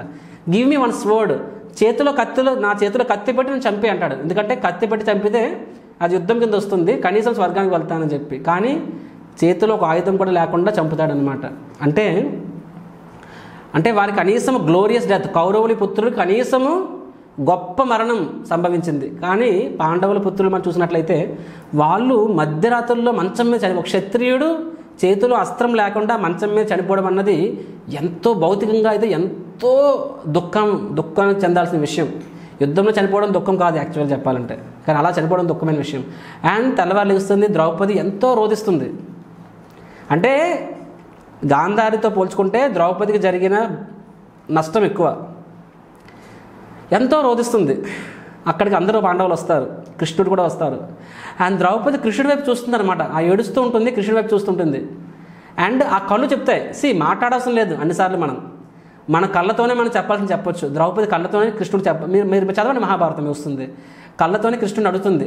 ఏమని అడుగుతుంది? కృష్ణ ఎందుకు ఇలా అని చెప్పి. అండ్ కృష్ణుడు ఎందుకు అడిగింది ఆ ప్రశ్న? ఎందుకంటే ద్రౌపదికి కూడా తెలుసు, కృష్ణుడికి తెలియదా? కృష్ణుడు తెలియకుండా ఏమైనా జరుగుతుందా? ఎన్నిసార్లు పాండవులు చనిపోవలసిన వాళ్ళని కాపాడాడు. లక్షాగ్రహంలోని విషం ఇచ్చినప్పుడు 1-2 సార్లు కృష్ణుడు కాపాడాడు. అంటే కృష్ణుడు తలుచుకోండి వీళ్ళని కూడా కాపాడగలడు కదా, అవునా కాదా? కృష్ణుడు తలుచుకోండి వీళ్ళని కాపాడి ఉండేవాడు. మరి సో 5 పుత్రులు చనిపోయారు, రాత్రి చనిపోయారు. ద్రౌపది అంటే ఎంత పుత్రశోకం ఉంటుంది ద్రౌపదికి. సో కృష్ణుడి వైపు చూస్తుంది. కృష్ణుడు ఒకటేమంటారనమాట, ఎక్కువ మాట్లాడరు. ద్రౌపది, మీ 5 పుత్రులు వారు ఈ లోక కళ్యాణం కోసం, నా సేవ కోసం ఈ లోకానికి వచ్చారు. వారు వచ్చిన కార్యం ముగిసింది, వారు తిరిగి నన్ను చేరుకుంటారంటాడు అనమాట భగవంతుడు. ఇంతే అంటారు. They have come for a purpose, their purpose is done and they have attained అని చెప్పి భగవంతుడు ఇంతే అంటారు. అండ్ ద్రౌపది బస్ ఏడుపు ఆపేస్తుంది అనమాట. 1% ఆవిడ హృదయంలో 1% కూడా ఆవిడ హృదయంలో కృష్ణుడి పట్ల కంప్లైంట్ లేదు. This is pure devotee. ఎందుకంటే బయట వాళ్ళు పాండవులు ఈ మహాభారతాన్ని దారుణంగా వక్రీకరించి కర్ణుని హీరో చేసి వాళ్ళని హీరో చేశారు సార్ అనమాట. కానీ పాండవులు ఒక్కొక్క క్యారెక్టర్ ఎంత గొప్ప వాళ్ళంటే భక్తుల నుంచి వింటే తెలుస్తుంది వాళ్ళ గొప్పతనం. 5 పుత్రులు చనిపోయారు, ఒక రకంగా కృష్ణుడే కారణం. ఎందుకంటే మామూలు వ్యక్తి చంపింది అశ్వత్థాముడు అయి ఉండొచ్చు, కానీ కృష్ణుడు కాపాడగలిగినప్పుడు కాపాడలేదు. అంటే భౌతికంగా ఆలోచిస్తే కృష్ణుడు కారణం. కానీ పాండవుల్లో కానీ ఈవెన్ ద్రౌపది సొంత పుత్రులు 1% కూడా ఎందుకు ఇలా కృష్ణుడు ఎందుకు నథింగ్ దే అండ్ కృష్ణుడు ఒకడే అంటాడు. ఒక్క లైన్ చెప్తారు, ఓకే. సో గాంధారి చూడండి ఎలా ప్రవర్తించింది, ద్రౌపది ఎలా ప్రవర్తించింది. ఇద్దరికీ కృష్ణుడు దేవాది దేవుడు అని తెలుసు. ఇద్దరికీ మొత్తం సర్వస్వం ఈ లోకం మొత్తం కృష్ణుడి నియంత్రణలో ఉందని తెలుసు. కానీ తేడా ఏంటి? సో సిమిలర్గా మనం కూడా ఏమనుకుంటామంటే, నేను వైష్ణవుణ్ణి. ఎందుకయ్యా నేను వైష్ణవుడు అంటే, ఎందుకంటే నేను కృష్ణుడిని దేవాది దేవుడని నమ్ముతాను. అయితే ఈ సర్వము భౌతిక ప్రకృతి ప్రపంచం అంతా భగవంతుని ఆధీనం ఉందని నమ్ముతాను. అయితే ఈ 2 అయినంత మాత్రం సరిపోదండి. గాంధారి విషయంలో కూడా 2 ఉన్నాయి. కానీ ఆవిడని ఎక్కడా శుద్ధ భక్తులని చెప్పలేదు. ఎందుకు చెప్పలేదు? ఎందుకు ఈ 2 ఉన్నాయి, ఇక్కడ 3వది లేదు ఆవిడ దగ్గర. 3వది ఏంటది? Not only Krishna is in control, but what ever Krishna does, కృష్ణుడు ఏమి చేసినా సరే అది లోక కళ్యాణం కోసమే అనే విషయం మీద గాంధారికి సంపూర్ణ నమ్మకం లేదు. సో భక్తుడు అనేవాడు, వైష్ణవుడు అనేవాడికి ఈ నమ్మకం కూడా ఉండాలి. కృష్ణుడు ఏమి చేసినా సరే అది లోక కళ్యాణం. ఒక్కొక్కసారి అర్థమవుతుంది, ఒక్కొక్కసారి అర్థం కాదు. భీష్ముడు చెప్తాడు, నెక్స్ట్ అధ్యాయంలో చెప్తున్నాడు అనమాట. పాండవులు భీష్ముడు ఆ యొక్క దట్ యారోబెట్స్ అంటే what you call it as Ampasayya మీద ఉంటారు. అండ్ యుద్ధం అంతా అయిపోతుంది. ఫైనల్గా కృష్ణుడు పాండవులను తీసుకొని వస్తారు అక్కడికి. అండ్ పాండవులు చూసినప్పుడు భీష్ముడు ఏడుస్తాడు అనమాట. యాక్చువల్గా అంత నొప్పిలో కూడా భీష్ముడు కళ్ళకి నీళ్ళు రాదు, పాండవులు చూస్తే నీళ్ళు వస్తాయి. ఎందుకంటే ఎంత కష్టమా అని చెప్పి. అహో కష్టం, అహో అన్యాయం, యద్యూయం ధర్మనందన, జీవితం నా అర్హతం క్లిష్టం విప్రధర్మ అచ్యుతాశ్రయ అంటారనమాట. ఎంత కష్టమా, ఎంత అన్యాయమా మీ పట్ల అని చెప్పి, ఎంత అన్యాయాన్ని మీరు భరించారు, ఎంత కష్టాన్ని భరించారు అని చెప్పాను. అండ్ యద్యూయం ధర్మనందన, అండ్ మామూలు కూడా కాదు, జీవితం నా అర్హతం క్లిష్టం, ఇంత కష్టాల్లో మీరు అసలు బతకడం సాధ్యమే కాదు మీకు, కానీ మీరు విజయాలయ్యారు. ఎలాగా? విప్రధర్మ అచ్యుతాశ్రయ, మీరు సాధువులని, ధర్మాన్ని అండ్ భగవంతుడిని మీరు ఆశ్రయం తీసుకున్నారు కాబట్టి. తర్వాత మనం చెప్తారనమాట, ఏమంటారంటే భీష్ముడు ఏమంటారంటే, ఎత్ర ధర్మసుతో రాజన్, ఎత్ర ధర్మసుతో రాజన్ గదా పాణి వృకోదర కృష్ణైవ గాంధీవం చాపం ఏమంటారంటే ఇప్పుడు మామూలు వాళ్ళు కష్టపడే అర్థం ఉంది, కానీ ఎవరు మీరు అసలు? ఎత్ర ధర్మసుతో రాజన్, యుధిష్ఠిరుడు ధర్మరాజు అంటే యమరాజు పుత్రుడు యుధిష్ఠిరుడు, యమరాజు పుత్రుడు, మామూలు వ్యక్తి కాదు. గదాపాణి వృకోదర, భీష్ముడు వాయుదేవ పుత్రుడు, గదాపాణి అంత శక్తివంతుడు లేడు. అండ్ అర్జునుడు గాంధీవం చేయవమును, అర్జునుడి కన్నా మేటి విలుకాలు. అంటే ది ఆర్ ద బెస్ట్, భౌతికంగా బెస్ట్, ఆధ్యాత్మికంగా బెస్ట్. అండ్ ఈ మూడు కాకుండా స్వయంగా కృష్ణుడు మీ పక్కనే ఉన్నాడు. అంటే కృష్ణుడు పక్కనే ఉన్నాడు, ఎదురుగా ఉన్నాడు, అయినా సరే మీకు ఎన్ని కష్టాలు. సరే అనుకోవచ్చు, సరే భగవంతుడు నా ప్రార్థన వెంటలేదేమో అని చెప్పుకొని, ఎక్కడ భగవంతుడు వెంటనే పక్కన పెట్టాడు, భగవంతుడు చూస్తున్నాడే, కళ్ళెదురుగా ఉందే, అయినా సరే ఇన్ని కష్టాలు మీరు పడ్డారు అని చెప్తారు. తర్వాత బాగా భీష్ముడు అంటారన్నమాట, నహ్యస్య కర్హిచిత్ రాజన్ పుమాన్ వేద విదూషితం, నహ్యస్య కర్హిచిత్ రాజన్ పుమాన్ వేద విదూషితం అండ్ ఈసేస్ ముహ్యంతి కవయోపి అంటారనమాట. ఏమంటారంటే ఇంత మీకు అంతా అయింది, దీనికి కారణం ఏమిటి? కాలం అనే కారణం. అండ్ దీనికి ఎంతోమంది భగవంతుడు ఎందుకు ఇలా చేస్తున్నాడు చాలామంది చాలా విధాలుగా ప్రయత్నిస్తారు, కానీ ముహ్యంతి కవయోపి, ఎంతమంది ప్రయత్నించినా సరే భగవంతుని సంపూర్ణంగా అర్థం చేసుకోవడం సాధ్యం కాదు అని చెప్తాడు భీష్ముడు. కాబట్టి భగవంతుడు, కానీ ఒకటి నమ్మండి, ఎందుకు అలా అంటే సమాధానం చాలా అన్నిసార్లు దొరకదు. ఎందుకు ఇలా అంటే సమాధానం దొరకదు, కానీ ఇప్పుడు ఏంటి అంటే సమాధానం దొరుకుతుంది.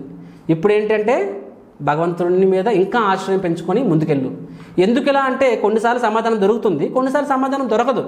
ఇప్పుడు పాండవుల యొక్క 5 చనిపోయారు, భగవంతుడు ఓపెన్గా చెప్పాడు కారణం. కొన్నిసార్లు భగవంతుడు చెప్పకపోవచ్చు, కానీ నీకు ఎందుకు ఇలా అయింది నా జీవితంలో అనే విషయంలో కారణం కొన్నిసార్లు అదేవిధంగా మన జీవితాలు చూసినట్లయితే ప్రభు ఎందుకు ఇలా అవుతుంది మా కుటుంబంలో అంటే కొన్నిసార్లు భక్తులు చెప్తారు సమాధానం. వైష్ణవులు పెద్ద సీనియర్ డివోటీస్ చెప్పగలరు, కొన్నిసార్లు చెప్పలేకపోవచ్చు. So what whether you get the answer not, మనకు సమాధానం దొరికినా దొరకకపోయినా. భీష్ముడు ఏమంటున్నాడు, ఇట్స్ నాట్ ఆల్వేస్ పాసిబుల్ అంటున్నారనమాట. కానీ ఎందుకు ఇలా అంటే కొన్నిసార్లు సమాధానం దొరకకపోవచ్చు, కానీ ఇప్పుడు ఏంటి అంటే మాత్రం ఖచ్చితంగా సమాధానం దొరుకుతుంది. చూడండి, నేను చెప్తుంది చాలా క్లిష్టమైన subject, actually it's very very deep subject. And in జనరల్గా నేను ఈ స్టైల్లో చెప్పను క్లాస్, బట్ ఈరోజు అవసరం వచ్చింది కాబట్టి చెప్తున్నాను అనమాట. Right, so it's getting late. So ఈ విధంగా మనం చూసినట్లయితే కాబట్టి కృష్ణుడు ఖచ్చితంగా తన భక్తుని కాపాడుతాడు అండ్ ఆ రక్షణ రక్షిస్తాడు. ఆ రక్షణ అనేది భౌతికంగా కూడా ఉండొచ్చు, కానీ కొన్నిసార్లు భౌతికంగా ఉండకపోవచ్చు, కానీ ఆధ్యాత్మికంగా ఖచ్చితంగా ఉంటుంది. కొన్నిసార్లు ఆధ్యాత్మికంగా ఉంటుంది ప్లస్ భౌతికంగా కూడా ఉంటుందన్నమాట. అండ్ భక్తులు అనేవాళ్ళు అన్ని సందర్భాలు భగవంతుని నమ్ముకొని ముందుకు వెళ్తారు. So now coming to the power of prayers. So రాధేశ్వరం చెప్తున్నారు, మన క్లాస్లో వింటున్నాను. సో నాకే కొన్ని 10ల సంఖ్యలో రిక్వెస్ట్లు వచ్చాయన్నమాట, దయచేసి మా కుటుంబంలో వీళ్ళు కోవిడ్ వచ్చింది ప్రార్థించండి ప్రభు, వాళ్ళకు వచ్చింది ప్రార్థించండి ప్రభు అని చెప్పి ఎంతోమంది. అండ్ నాకు చేతనైనంతలో నేను ప్రార్థించేవాడిని నేను. సో మరి రాధేశ్యామరావు లాంటి సీనియర్ డివోటీకి కొన్ని 100,000 మంది అలాంటి రిక్వెస్ట్ పంపిస్తూ ఉండొచ్చు. సో రాధేశ్యామరావు చెప్పాను, నేను ప్రతి ఒక్కరి గురించి ప్రార్థించేవాడిని, జపం చేసేవాడిని, అండ్ కొన్ని సందర్భాల్లో ప్రత్యేకంగా వెళ్ళి కలిశాను కూడా చెప్తారనమాట. అండ్ రాధేశ్యామరావు సేస్, అండ్ ఎవరి గురించి అయితే నేను ప్రార్థించాను అని ఓపెన్ చెప్తున్నారు. నేను ఎవరి గురించి అయితే ప్రార్థించాను వాళ్ళలో కొంతమంది రికవర్ అయ్యి తిరిగి ఇంటికి చేరుకున్నారు, కొంతమంది హాస్పిటల్లోనే తమ శరీరాన్ని విడిచిపెట్టేశారు అని చెప్పి. బట్ ఈ సేస్, కానీ ఎవరి గురించి అయితే నేను ప్రార్థించానో అండ్ వాళ్ళు రికవర్ అవ్వకుండా హాస్పిటల్లోనే తమ శరీరాన్ని విడిచిపెట్టారో, దట్ డజంట్ మీన్, దాని అర్థం నా ప్రార్థనలు ఫలించలేదు అని కాదు అన్నారనమాట. My prayers are never in vein. ప్రార్థనలు అనేవి ఎప్పుడు వ్యర్థం కాదు. A prayer will never ever go in vein. So ప్రభు ఎంతో ధైర్యంగా చెప్పారు. అంటే కొంతమంది తిరిగి వచ్చారు, తిరిగి రాకపోవచ్చు, కానీ తిరిగి రాలేదు కదా, అతను చనిపోయాడు, శరీరాన్ని విడిచిపెట్టాడు అంటే దాని అర్థము అతని కోసం ప్రార్థించిన 100 మంది 1000 మంది ప్రార్థిస్తున్నారు అంటే వారి ప్రార్థన వ్యర్థమా అంటే they are not at all useless, అంటే వ్యర్థం కాదు సరికదా. ఆ ప్రార్థనలు ఆ వ్యక్తికి ఎంతో ఉపయోగపడతాయన్నమాట. అతని యొక్క ఆధ్యాత్మిక జర్నీకి, అతని యొక్క ఆధ్యాత్మిక హిస్ స్పిరిచువల్ క్రెడిట్స్ అతని ఆధ్యాత్మిక ఎంతో పెంచుతాయన్నమాట ప్రార్థనలు అనేవి. రైట్, సో భౌతికంగా అతను శరీరాన్ని విడిచిపెట్టి ఉండొచ్చు, నేను ఇందాక చెప్పినట్టుగా. రైట్, సో ఇప్పుడు ఒక ఉదాహరణతో చెప్తాను. నేను హాస్పిటల్లో నుంచి రికవరీ వచ్చిన తర్వాత రాజమండ్రి నుంచి ఒక ఫ్యామిలీను, సో ఒక మాతాజీ నాకు మెసేజ్ పెట్టారనమాట, ప్రభు మీరు రికవర్ అయ్యారంటే నేను రికవర్ అయ్యానండి చెప్పారు. దెన్ షీ వాజ్ టెల్లింగ్, మా హస్బెండ్కి ఒంట్లో బాగోలేదండి, అతను హాస్పిటల్లో ఉన్నారు, చాలా డాక్టర్లు నేను చెప్పలేమంటున్నారు, దయచేసి ప్రార్థించండి ప్రభు అని చెప్పి. అండ్ ఆ మాతాజీ నా క్లాసెస్ కొంచెం రెగ్యులర్గా వింటూ ఉండడం వల్ల కొంచెం పరిచయం ఏర్పడింది. ఆవిడని ఎప్పుడు చూసింది లేదు, ఎప్పుడు మాట్లాడింది లేదు. వాళ్ళ హస్బెండ్ అయితే నాకు తెలియని కూడా తెలియదు. బట్ నేను అప్పుడే హాస్పిటల్ నుంచి వచ్చాను. అది కూడా హాస్పిటల్లో నా కళ్ళెదురుగా 4 చనిపోయారనమాట. నా జీవితంలో ఇంతవరకు ఎప్పుడూ ఒకరు చనిపోవడం చూడలేదు. నేను బతుకున్న వాళ్ళని చూశాను, డెడ్ బాడీస్ని చూశాను, కానీ బతుకున్నవాడు కళ్ళెదురుగా చనిపోవడం నేను చూడలేదు. అండ్ అది మొదటిసారి నా కళ్ళెదురుగా చూసినప్పుడు ఐ వాజ్ లైక్ ఒక రకమైన it was a different experience. ఒక దుఃఖము, ఒక బాధ. ఎందుకు దుఃఖము బాధ అంటే ఐసీయూలో ఉన్నాను, రోజుకి 50,000 రూపాయలు ఛార్జ్ చేసేవాళ్ళు వాళ్ళు. నాకంత అవ్వలేదు బట్టను. అంటే నాతో పాటు ఉన్న వాళ్ళు చాలామంది, నేను తప్ప మిగతా వాళ్ళందరూ చాలా డబ్బు ఉన్న వాళ్ళు ఉంటారు, లక్షాధిపతులు, కోటీశ్వర్లు ఉంటారు. అండ్ వాళ్ళ జీవితంలో ఎంతో సాధించి ఉండొచ్చు, ఎంతో సక్సెస్ఫుల్ అయి ఉండొచ్చు, ఎంతోమంది ఫాలోవర్స్ అయి ఉండొచ్చు. కానీ ఈ చివరి క్షణంలో అతనికి ఎవరున్నారు? ఒక్కరైనా అతని గురించి ప్రార్థిస్తున్నారా? మేబీ వాళ్ళ కుటుంబ సభ్యులు ప్రార్థిస్తున్నా సరే వాళ్ళు ఏమని, మా హస్బెండ్ నయమైపోయి తిరిగి వచ్చేవాలి, అంతే తప్ప అతని ఆధ్యాత్మిక జీవితం గురించి ఎవరు అతని ఆత్మస్థాయి ఎవరు ప్రార్థించట్లేదు. అంటే ఈ క్షణంలో అతను చనిపోతే అతను ఎవరు? ఒక బికారి, ఒక బెగ్గర్ ఏమంటారు తెలుగులోని? ఒక బెగ్గర్, అడుగు తినేవాడు అంటారు కదా, చిల్లిగవ్వ లేనివాడు అనమాట. బెగ్గర్తో సమానం. ఎందుకంటే you have nothing with you, no spiritual credits. ఒక్కరు కూడా మన ఆధ్యాత్మిక జీవితం ప్రార్థించట్లేదు. అండ్ నా గురించి ఆలోచించుకున్నాను నేను. నా సంగతి చూస్తే కొన్ని 100 మంది ప్రార్థిస్తున్నారు నా గురించి. అండ్ నా చేతిలో రూపాయి లేదే, నాకంటూ ఒక బ్యాంక్ అకౌంట్ లేదు, నాకంటూ రూపాయి లేదు. దాని ఏమంటారు, తాడు బొంగరం లేని మనుషులు మేము. వీఆర్ అని అనుకునేవాడిని, బ్రహ్మచారి జీవితం ఎంత సుఖమని చెప్పి, ఏమైనా సరే మా గురించి ఏడ్చేవాళ్ళు ఎవరు లేరు అని చెప్పి. కానీ నేను చూసాను అనమాట. అంటే నాకేం సీరియస్ ఏం అవ్వలేదు అంతకన్నా, బట్ ఏదో ప్రివెన్షన్గా కొంచెం ముందు జాగ్రత్తగా పెట్టారను. సో అంతమంది ప్రార్థన అనుకున్నాను, నిజంగా నేను రికవర్ అయినా ఓకే, ఒకవేళ నేను రికవర్ అవ్వకపోయినా సరే ఏం నష్టం, even if I don't recover. ఎందుకంటే ఇంత 100,000 మంది నా గురించి జపం చేస్తున్నారు, ప్రార్థిస్తున్నారు. నా యొక్క ఆధ్యాత్మిక ప్రగతి గ్యారంటీడ్, ఇట్స్ గ్యారంటీడ్ అనమాట. కాబట్టి నేను చూసాను, నా చుట్టుపక్కల అందరూ ఉన్నారు, పెద్ద ఫ్యామిలీస్, పెద్ద గొప్ప అందరూ. కానీ నాకు ఎంత అనిపించింది, వీళ్ళందరికన్నా నేను సంపన్నుడిని, ఐఎమ్ ద వెల్దియెస్ట్ మ్యాన్. ఎందుకు? నా గురించి ఎంతమంది ప్రార్థిస్తున్నారు కాబట్టి. అని నాకు అనిపించింది, వీళ్ళ గురించి ఎవరు ప్రార్థిస్తున్నారు కాబట్టి వాళ్ళ గురించి నేను కొంచెమైనా ప్రార్థించాలని చెప్పి నేను అప్పుడు ఎదుటివాడి గురించి ప్రార్థించడం, ఇంకొంచెం ప్రార్థన మొదలుపెట్టాను, వాళ్ళ గురించి ఎక్స్ట్రా జపం చేయడము అలాగని. అండ్ ఎప్పుడైతే రికవరీ బయటకు వచ్చానని అనుకున్నాను, ఎందుకంటే నా గురించి నాకు ఎంతమంది సహాయం చేశారు కాబట్టి నేను కూడా వేరే వాళ్ళకి సహాయం చేయాలి అనుకున్నాను. సో ఎప్పుడైతే ఈ మాతాజీ అలా మెసేజ్ పెట్టారో ఇమ్మీడియట్గా నేను చెప్పాను, మాతాజీ ఖచ్చితంగా నేను మీ గురించి, మీ ప్రభు గురించి ప్రార్థిస్తాను అని చెప్పి. అండ్ చాలామంది ప్రార్థించారనమాట. ఓకే, అలాగా 3-4 డేస్ ఆ మాతాజీ నాతో కమ్యూనికేట్ చేశారు. వాళ్ళ తర్వాత నేను కనుక్కున్నాను అనమాట, మీరు ఎక్కడ ఉంటారు, ఏం చేస్తారని చెప్పారు. మేము మందిరంలోనే ఉండిపోతామండి, మా హస్బెండ్ ఒకప్పుడు రైతుగా ఉండేవారు, తర్వాత 15 ఏళ్ళ కిందట సంపూర్ణంగా భగవంతుని సేవ చేయాలి, అదే మంచి కీర్తనీయ. అంటే ఎప్పుడు మందిరంలో ఏ ప్రోగ్రామ్ అయినా సరే భగవంతుని కొంచెం పాడుతూ ఉంటారనమాట, కీర్తన చేస్తూ ఉంటారనమాట. అంటే భగవంతునికి ఎంతో ఆనందాన్ని ఇస్తూ ఉంటారనమాట. ఎక్కడ ఏ రథయాత్ర అయినా సరే అతను వెళ్ళేవారు, జగన్నాథ స్వామి కోసం కీర్తన చేసేవారు, పాడేవారు అనమాట. సో భగవంతుడు సంపూర్ణంగా సేవ చేయాలని చెప్పి అతను తన గ్రామాన్ని విడిచిపెట్టి తన మొత్తం ఆశ్రయాన్ని అమ్ముకొని రాజమండ్రి మందిరంలో స్థిరపడ్డారనమాట. అంటే ఫుల్ టైం డివోటీస్ అనమాట. సో దాన్ని ఆ మందిర అధ్యక్షుడితో కూడా నేను మాట్లాడాను. అతను కూడా చెప్పారనమాట. ఏమని చెప్పారంటే, ప్రభు అతనికి ఒంట్లో బాగలేదు, అతని పేరును పవన్ కృష్ణ సేవ ప్రభు, పవన్ కృష్ణ ప్రభు అనమాట. అయితే అతను కానీ రాధా గోపీనాథ్కి ఇంత సేవ చేశారు కాబట్టి ఖచ్చితంగా రాధా గోపీనాథ్ అతన్ని చూసుకుంటాడు. కాబట్టి ఆ విషయంలో సందేహం ఏం లేదు. నా ధర్మం ప్రార్థించడం, నేను ప్రార్థిస్తాను అతని గురించి.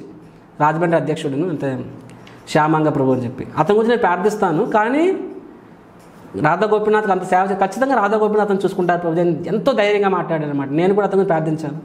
అండ్ 3 రోజుల తర్వాత నాకు మెసేజ్లు రావడం పోయాయి అనమాట. 4-5 రోజుల తర్వాత 3-4 డేస్ రాలేదు.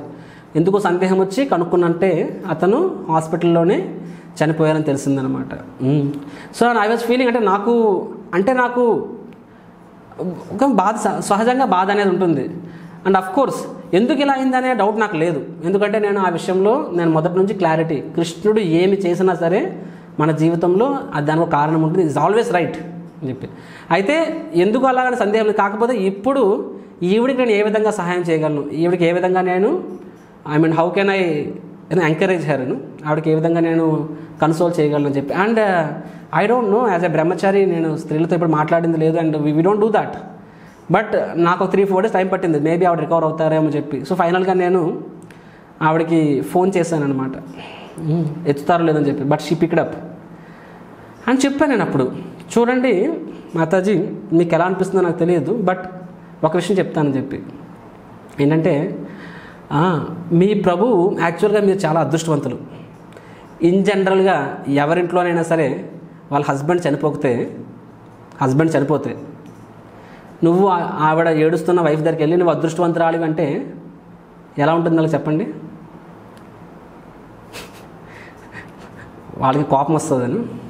కానీ నేను ఆ మాట చెప్పాను, మీరు అదృష్టవంతురాలు అని చెప్పాను అనమాట. నేను చెప్పాను ఎందుకు అదృష్టవంతురాలు అని చెప్పాను.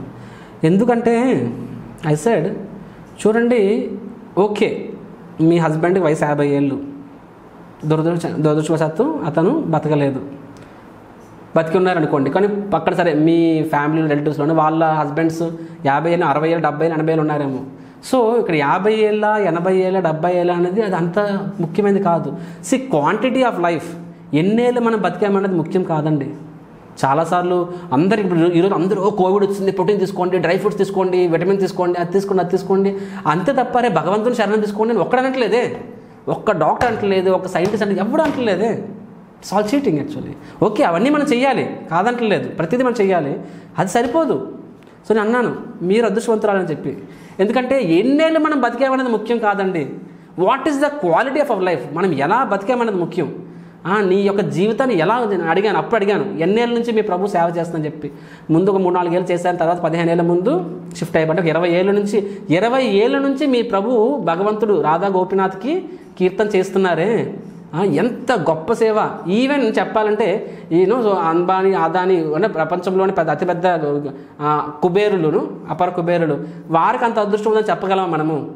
అంతకన్నా ఎక్కువ అదృష్టవంతులండి. ఎందుకంటే భగవంతుడు సేవ చేయడం అనేది అదృష్టం. అటువంటి అదృష్టం అన్ని ఏళ్ళు. శంకరాచార్యులు ఎన్ని ఏళ్ళు బతికారు? 27 ఏళ్ళు బతికారు ఈ లోకంలో. శ్రీ చైతన్య మహాప్రభులు ఎన్నేళ్ళు ఉన్నారు? 48 ఏళ్ళు, అంతేనా కదా? సో కానీ వాళ్ళు ఈ లోకంలో ఎంత గొప్ప మార్పు తీసుకొచ్చారు, వాట్ మార్క్ దే లెఫ్ట్.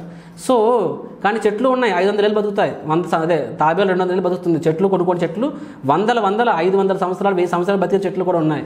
కానీ ఏం లాభము? కాబట్టి 100 ఏళ్ళు బతికావా, 500 ఏళ్ళు బతికావా, లేకపోతే 50 ఏళ్ళు బతికావా, that is not the point. ఎలా బతికావు నువ్వు, నీ బతుకున్న నీ లైఫ్లో నువ్వు ఎంత భగవంతుడు సేవ చేసావు, దట్స్ వెరీ ఇంపార్టెంట్ అనమాట. So I mention that. And నేను నా హాస్పిటల్ అనుభవాలు చెప్పాను ఏ విధంగా.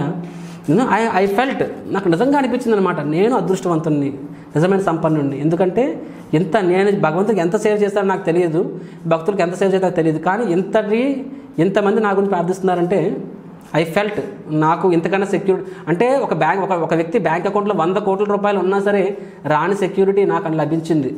So I said that. And అప్పుడు ఆవిడ మాట్లాడడం మొదలుపెట్టారనమాట. ఆవిడేమన్నారంటే, ప్రభు యాక్చువల్గా షీ సెడ్ దట్ మా ప్రభు హాస్పిటల్లో ఉన్నప్పుడు సడన్గా టెన్షను, ఆందోళన ఉండేది సహజమే. కానీ అతను ఈవెన్ చనిపోక ఒక రోజు ముందు కూడా అప్పటికే నాకు ఒక రకమైన భావన ఏంటంటే, నా ప్రభు అదృష్టవంతుడు ఆవిడ చెప్పింది. నాకు అసూయ పుట్టింది ప్రభు అన్నారనమాట. ఎందుకంటే ఎంతమంది అతని గురించి ప్రార్థిస్తున్నారు ఈ మందిరంలో, ఆ మందిరంలో, అందరి భక్తులు అని చెప్పి. కాబట్టి ఇంతకన్నా అదృష్టం ఉంటుందని చెప్పి షీఈస్ కన్విన్స్డ్. ఎందుకంటే అతనికి గమ్యం, చాలా మంచి గమ్యం ఉంటుందని చెప్పి. అండ్ అది ముఖ్యం. నువ్వు ఒక 10 ఏళ్ళు ఎక్స్ట్రా బతికావా, 10 ఏళ్ళ ముందు చనిపోయావా, ఓకే నేను శరీరాన్ని అనుకుంటే ఆ 10 రోజులు ముందు 10 రోజులు వెనక చాలా ముఖ్యమైపోతుంది. కానీ నేను ఆత్మ, నా జీవితం యొక్క పరమార్థము ఏంటది, భగవంతుని ప్రాప్తి అనుకుంటే అప్పుడు ఇది అంటే this is not the ultimate. So what is ultimate, ఏ విధంగా ఎంత గొప్పగా నీవు తనువు చాలించావు అనేది ముఖ్యం. ఎంత గొప్పగా తనువు, పంకజాంగిరిపై చూడండి ఎంత గొప్పగా తనువు చాలించారు, ఎంత మనకు నమ్మకం పెరుగుతుంది. అతన్ని చూస్తే కొన్ని వందల వేల మంది అతను చివరి క్షణం వరకు భగవంతుని ధ్యాసలో ఉన్నారు. ప్రశాంతంగా నవ్వుతూ, అంత బాధలో కూడా నవ్వుతూ కృష్ణ కృష్ణ అంటూ అతను ప్రాణం విడిచిపెట్టారు. ఎంత ఫార్చ్యూన్ అది. సో ఆవిడ చెప్పింది ఏమనంటే, ప్రభు నాకు అనిపిస్తుంది మా హస్బెండ్ ఎంత అదృష్టవంతుడా, ఈ అదృష్టం నాకు దక్కుతుందా అని నాలో ఒక రకమైన అసూయ వచ్చింది ప్రభు అన్నారనమాట. ఎందుకంటే కోవిడ్ టైంలో చనిపోవడం వల్లే కదా అందరూ అయ్యో అనుకొని ప్రతి ఒక్కరూ అతని మీద అతని గురించి అంత ప్రార్థించారు. మామూలుగా కర్మానుసారము అతను ఏదైనా ఎవరైనా యాక్సిడెంట్లో కూడా చనిపోవచ్చు సడన్గా కోవిడ్ టైంలో, మామూలు కోవిడ్ టైంలో అయ్యో పాపని ఒకరోజు వదిలేస్తారు. కానీ ఇక్కడ 10-15 రోజుల పాటు ప్రతి ఒక్కరూ తమ ప్రార్థనలో అతను ప్రార్థించారు. ఎంత ఫార్చ్యూన్. సో ఇంత గ్లోరియస్గా మా హస్బెండ్ చనిపోయారు ప్రభు. అండ్ మా పిల్లలు వారు సంపూర్ణంగా భక్తులు కాదు, కానీ మా తండ్రి గారి చివరి రోజులు చూసినప్పుడు, ఆ భక్తులు పడిన తపన చూసినప్పుడు వాళ్ళకి కూడా కృష్ణ భక్తి మీద ఇంకా ఇంకా నమ్మకం పెరిగిందని చెప్పి చూశాడు యాక్చువల్లీ.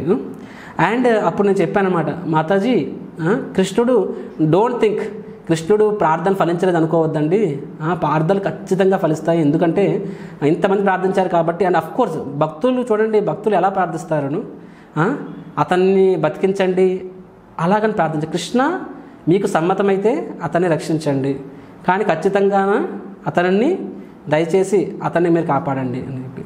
విచ్ మీన్స్ భౌతికంగా కూడా అతన్ని కాపాడండి, మీకు సమ్మతమైతే కాపాడండి, కానీ అది కాకుండా కూడా అతని what is that eternal life, శాశ్వత జీవితాన్ని ప్రసాదించాడని చెప్పి వేడుకుంటారనమాట. ఈ ఉదాహరణని మనకి ఎవరు స్థాపించారు? శ్రీల ప్రభుపాదుల వారు, నిజమైన ఆచార్యులు అతను స్థాపించారు. 1968లో ఇస్కాన్ స్థాపించిన సంవత్సరానికి ప్రభుపాదికి మళ్ళీ హార్ట్ అటాక్ వస్తుందన్నమాట. అండ్ డాక్టర్లు హాస్పిటల్కి వెళ్తారు, మళ్ళీ ప్రభుపాదిని హాస్పిటల్ వద్దు అనేస్తారు. డాక్టర్లు మొహమ్మే చెప్పేస్తారు ప్రభుపాదుల వారు బతకరు అని చెప్పి. సో ప్రభుపాద్ ఇండియాకి వెళ్ళిపోతారు ట్రీట్మెంట్కి. అండ్ శిష్యులందరూ రిక్వెస్ట్ చేస్తారు, ప్రభుపాద్ మీరే చెప్పారు కదా కోరికలు ఏం కోరుకోకూడదు భగవంతుని అని చెప్పి, కానీ మీ గురించి మీరు బతకాలని చెప్పి మేము కోరుకోవచ్చు అంటారు. దానికి ప్రభుపాదుల వారు ఏమంటారంటే, అలాగా మనము భగవంతుని ఎప్పుడూ కండిషన్స్ పెట్టకూడదు, బలవంతం పెట్టకూడదు. మీరు ప్రభుపాద్ స్వయంగా ప్రార్థన రాసిస్తారు, ఈ ప్రార్థన మీరు భగవంతుని ముందు పెట్టండి, నిజంగా ప్రార్థించాలనుకుంటే ఇలా ప్రార్థించండి అంటారు. ఎలాగనా ఒక రాస్తారు ప్రభుపాదుల ప్రార్థన, my master has not finished his business. My master అంటే నా స్వామి, నా గురువు ఎవరు? ప్రభుపాదుల వారు. నా గురువు తన బాధ్యతలు ఇంకా పూర్తి చేయలేదు అని మీరు ఒక పేపర్ మీద రాసి ఆ పేపర్ని భగవంతుని పాదాల ముందు పెట్టండి, లేకపోతే ఆ ప్రార్థనని భగవంతుని ముందు చెప్పండి. దాని అర్థం ఏంటి అంటే, ప్రభుపాదుల వారు తన గురువు గారు ఆజ్ఞాపించారు, ప్రపంచమంతా కృష్ణ భక్తిని ప్రచారం చేయండి మరియు పుస్తకాలు భాగవతం రచించండి అని చెప్పి. అండ్ ప్రభుపాదుల వారు ఇంకా అది ప్రపంచమంతా ప్రచారం చేయలేదు అప్పటికి, ఒక అమెరికాలోనే స్టార్ట్ చేశారు. సో ప్రభుపాద వారు ఏమంటారంటే, నేను చేయాల్సిన బాధ్యత ఇంకా పూర్తి కాలేదు. దాని అర్థం ఏంటి అంటే, కృష్ణుడికి వదిలేస్తున్నారు. కృష్ణుడు ప్రభుపాదుల వారు తన బాధ్యత పూర్తి చేయాలనుకుంటే నన్ను బతికిస్తాడు, అండ్ అవసరం లేదు వేరే వాళ్ళ చేయించుకుంటాను అనుకుంటే నన్ను తన దగ్గర తీసుకెళ్ళిపోతాడు. కానీ బతికినా సరే ఆ బాధ్యత పూర్తి చేసి భగవంతుడు సేవ చేస్తారు. ఒకవేళ శరీరాన్ని ముగించాల్సి వచ్చినా సరే భగవంతుడు ధామానికి వెళ్ళి అక్కడ కూడా భగవంతుడు సేవ చేస్తారు. ఏం తేడా లేదు అసలు, బతికినా సరే. అందుకే ఒక గొప్ప వైష్ణవుడు జీవోవా మరోవా, అతను బతికున్నా సరే అతను ప్రాణం విడిచిపెట్టినా సరే రెండూ ఒకటే. మనకు బాధ అనిపిస్తుంది అంత గొప్ప వైష్ణవుని కోల్పోయామే అని చెప్పి అతని సాంగత్యం, కానీ అతని దృష్టిలో అంటే అతను for himself it's not a loss. So నేను చెప్పాను అనమాట ఏ విధంగా కృష్ణుడు ఎంత దయామయుడు అని చెప్పి. భగవద్గీత క్లియర్గా చెప్తాడు 6వ అధ్యాయంలో, యోగ భ్రష్టులు వారి పరిస్థితి ఏంటి, ఎవరైతే శుద్ధ భక్తులైతే తన దగ్గర తీసుకెళ్ళిపోతాడు. కానీ భక్తి చేస్తున్నాం కానీ మన జీవితంలో భౌతిక కోరికలు ఉన్నాయి. కొంతమందికి తిండి మీద కోరిక, కొంతమందికి ధనం మీద కోరిక, కొంతమందికి ఆపోజిట్ సెక్స్ మీద కోరిక. సో అలాంటి కోరికలు ఉన్నా సరే భగవంతుడు నిన్ను ఆదరిస్తాడు. ఏ విధంగా? స్వర్గానికి పంపిస్తాడు, అక్కడ నీ కోరికలన్నీ తీర్చేలా చేస్తాడు. సరే నీకు ఫర్ ఆపోజిట్ సెక్స్ అప్సరాలు ఉంటాయి, ఆరు భోజనం అంటే అన్ని రకాలుగా అమృతం ఉంటుంది.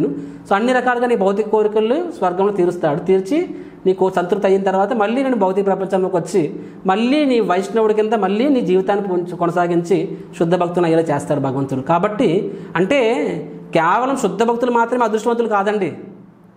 ఎందుకు చెప్తున్నాను ఈ పాయింట్ అంటే, ఇప్పుడు నేను ఆవిడకి చెప్పొచ్చు, ఓ మీ హస్బెండ్ భగవంతుడు ధామాన్ని చేరుకుంటాడు అని చెప్పి, కానీ నాకు తెలియదే శుద్ధ భక్తుడో కాదు అని చెప్పి. కానీ శుద్ధ భక్తుడే మాత్రమే అదృష్టవంతుడు కాదు, శుద్ధ భక్తుడు కాకపోయినా సరే వాళ్ళు కూడా అదృష్టవంతులే వాళ్ళ స్థాయి. ఎందుకంటే భక్తి అనేది అలాంటిది, ఏం చేసే శాశ్వతం. అందుకే ఎప్పుడు అంటుంటాను, నువ్వు చేసే ఒక్క నిమిషం సేవ, నువ్వు చెప్పే ఒక్క మంత్రం, నువ్వు ఇచ్చే ఒక్క రూపాయి, ఇవే శాశ్వతం. నువ్వు 100 ఏళ్ళు బతికావా 1000 ఏళ్ళు బతికావా కాదు, ఒక్క నిమిషమైనా భగవంతుడు సేవ చేసావా? చేస్తే ఆ ఒక్క నిమిషం నువ్వు యాక్చువల్ బతికినట్టు, అదే నీ శాశ్వతమైన జీవితం. ఒక్క నిమిషమే దట్ రిజల్ట్. సిమిలర్గా ఒక్క క్షణమైనా భగవంతుడు ఆలోచించావా? నువ్వు 100 ఏళ్ళు 1000 ఏళ్ళు ఎంత అయినా, ఎన్ని సినిమా పాటలు పాడావు, ఎన్ని గుర్తించుకున్నావా, అదే ముఖ్యం. ఎంత ఇంటెలిజెంట్ ముఖ్యం కాదు, ఎంతసేపు నువ్వు భగవంతును పట్ల ధ్యానం చేసావు, కీర్తన చేసావు, అది ముఖ్యం. అండ్ చెప్పిన ఒక్క మంత్రం చెప్పినా సరే అది శాశ్వతం, ఆ ఒక్క నిమిషమే శాశ్వతం. అండ్ నీ దగ్గర 100 కోట్లు ఉన్నాయి 1000 కోట్లు ఉన్నాయి ముఖ్యం కాదు, ఒక్క రూపాయిని భగవంతునికి ఇస్తే ఆ ఒక్క రూపాయి మాత్రమే శాశ్వతం, అది మాత్రమే నీతో పాటు వస్తుంది. మిగతా 999 కోట్లు నీతో ఇక్కడే ఉండిపోతుంది అన్నమాట. కాబట్టి ఇవి మాత్రమే శాశ్వతమైనవి.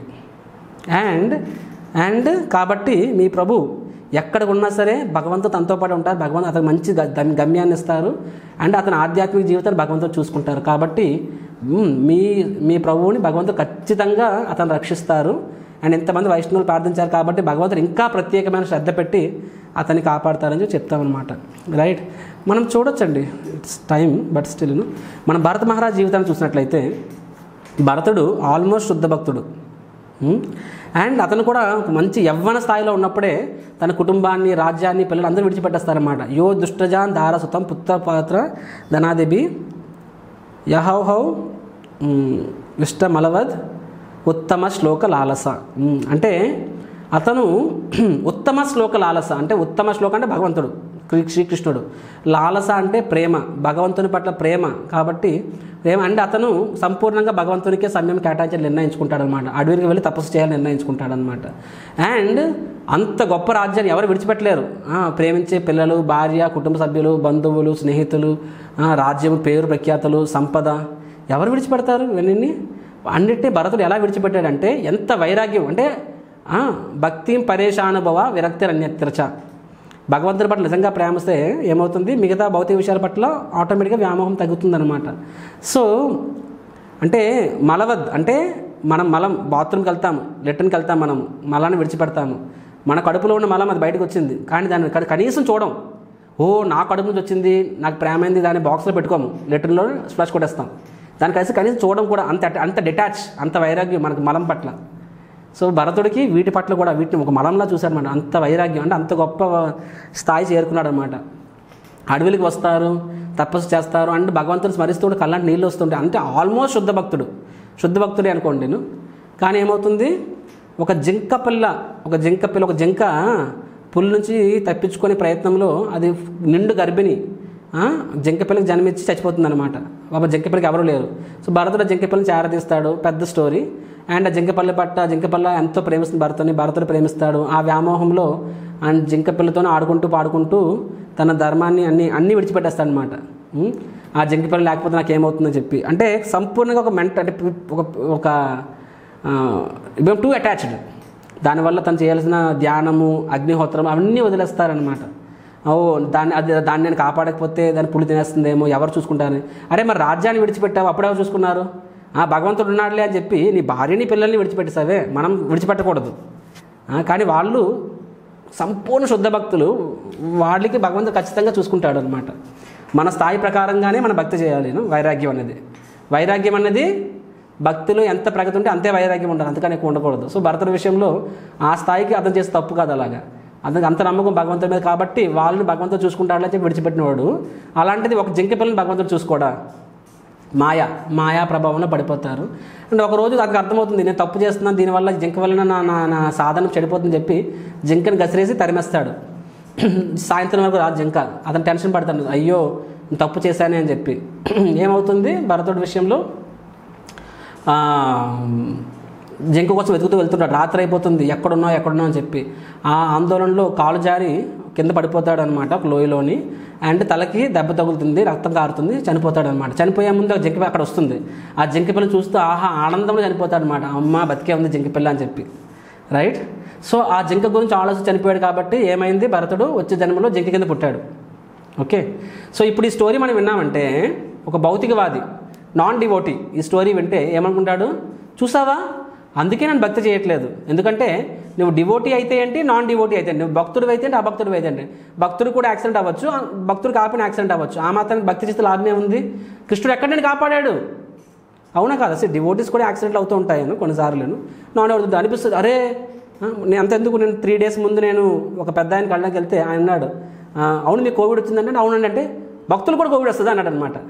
ఏమండి భక్తులు అయి ఉండొచ్చు, కానీ ఇది కూడా భౌతిక శరీరమే కదండి అని చెప్పి. సో కొంతమంది జనాలు కానీ అనిపిస్తుంది, అంటే మరి కృష్ణుడిగా ఏం కాపాడుతానని చెప్పి. సో ఇదే విధంగా భరతుడి విషయంలో కూడా ఇప్పుడు రైట్, భగవంతుని మీద నమ్మకంతో అడవులకి వెళ్ళాడు, అక్కడ ఎవరు లేరు అతను చూసుకోవడానికి. సో భౌతికంగా చనిపోయాడు. అంటే ఒక భౌతికవాది ఏమనుకుంటాడు అక్కడ, చూసావా భగవంతుని నమ్ముకుని మాత్రం ఏం లాభం వచ్చింది అని చెప్పి. కానీ ఒక డివోటీకి మాత్రమే అర్థమైన విషయం ఏంటంటే భగవంతుడు కాపాడలేదా? భగవంతుడు కాపాడాడు భరతుడిని. భగవంతుడు కాపాడాడు భరతుడిని 100%, 1000% యాక్చువల్లీ. ఎందుకంటే కర్మానుసారం భరతుడికి అంతే ఉండొచ్చు ఆ వాయుష్యు. అండ్ ప్రకృతి నియమాల ప్రకారం అని భగవంతుడు తలుచుకుంటే ఆ ప్రకృతి నియమాలని భగవంతుడు మార్చగలడు. మనం చూస్తాం పర్పట్లో. కానీ భరతుడి విషయంలో భగవంతుడు మార్చాలనుకోలేదు. ఎందుకంటే భరతుడి విషయంకి ఏమవుతుంది, భరతుడికి అతను ఇంకా ఇంకా ఇంకా కిందకి వెళ్ళిపోతున్నాడు. ఇంకొన్నాళ్ళంటే సంపూర్ణంగా అభక్తుడైపోతాడేమో కూడా. సో భౌతికంగా అతని కర్మానుసారంగా భరతుడికి మృత్యు రావాల్సి వచ్చింది. కానీ అతను ఎంత భక్తి చేశాడు. మరి బయట వాళ్ళు కూడా కర్మానుసారంగా సుఖము దుఃఖం పొందుతారు, భక్తులు కూడా కర్మానుసారం పొందుతారు. మరి భక్తులకి బయట వాళ్ళు తేడా ఉంది. భక్తులకి కర్మానుసారంగా కాదు, భగవంతుడు చూసుకుంటాడు వాళ్ళని. భరతుడిని భగవంతుడు స్వయంగా చూసుకున్నాడు. అందుకని భగవంతుడు తర్వాత కర్మానుసారంగా భగవద్గీత చెప్పినట్టుగా ఎం వాపి స్మరణ భావం, అంటే మృత్యు సమయంలో నువ్వేం తలుచుకుంటే అదే నువ్వు పొందుతావు. కాబట్టి ఆ ప్రక్రియ ప్రకారంగా భరతుడు జింక గురించి తలుచుకుంటూ చనిపోయాడు కాబట్టి జింక శరీరం పొందాడు. కానీ భగవంతుడు భరతుడిని కాపాడాడు కాబట్టి జింక శరీరాన్ని పొందినా సరే ఆ జింక శరీరంలో కూడా భగవంతుడు తన గత జన్మని గుర్తు చేశాడనమాట.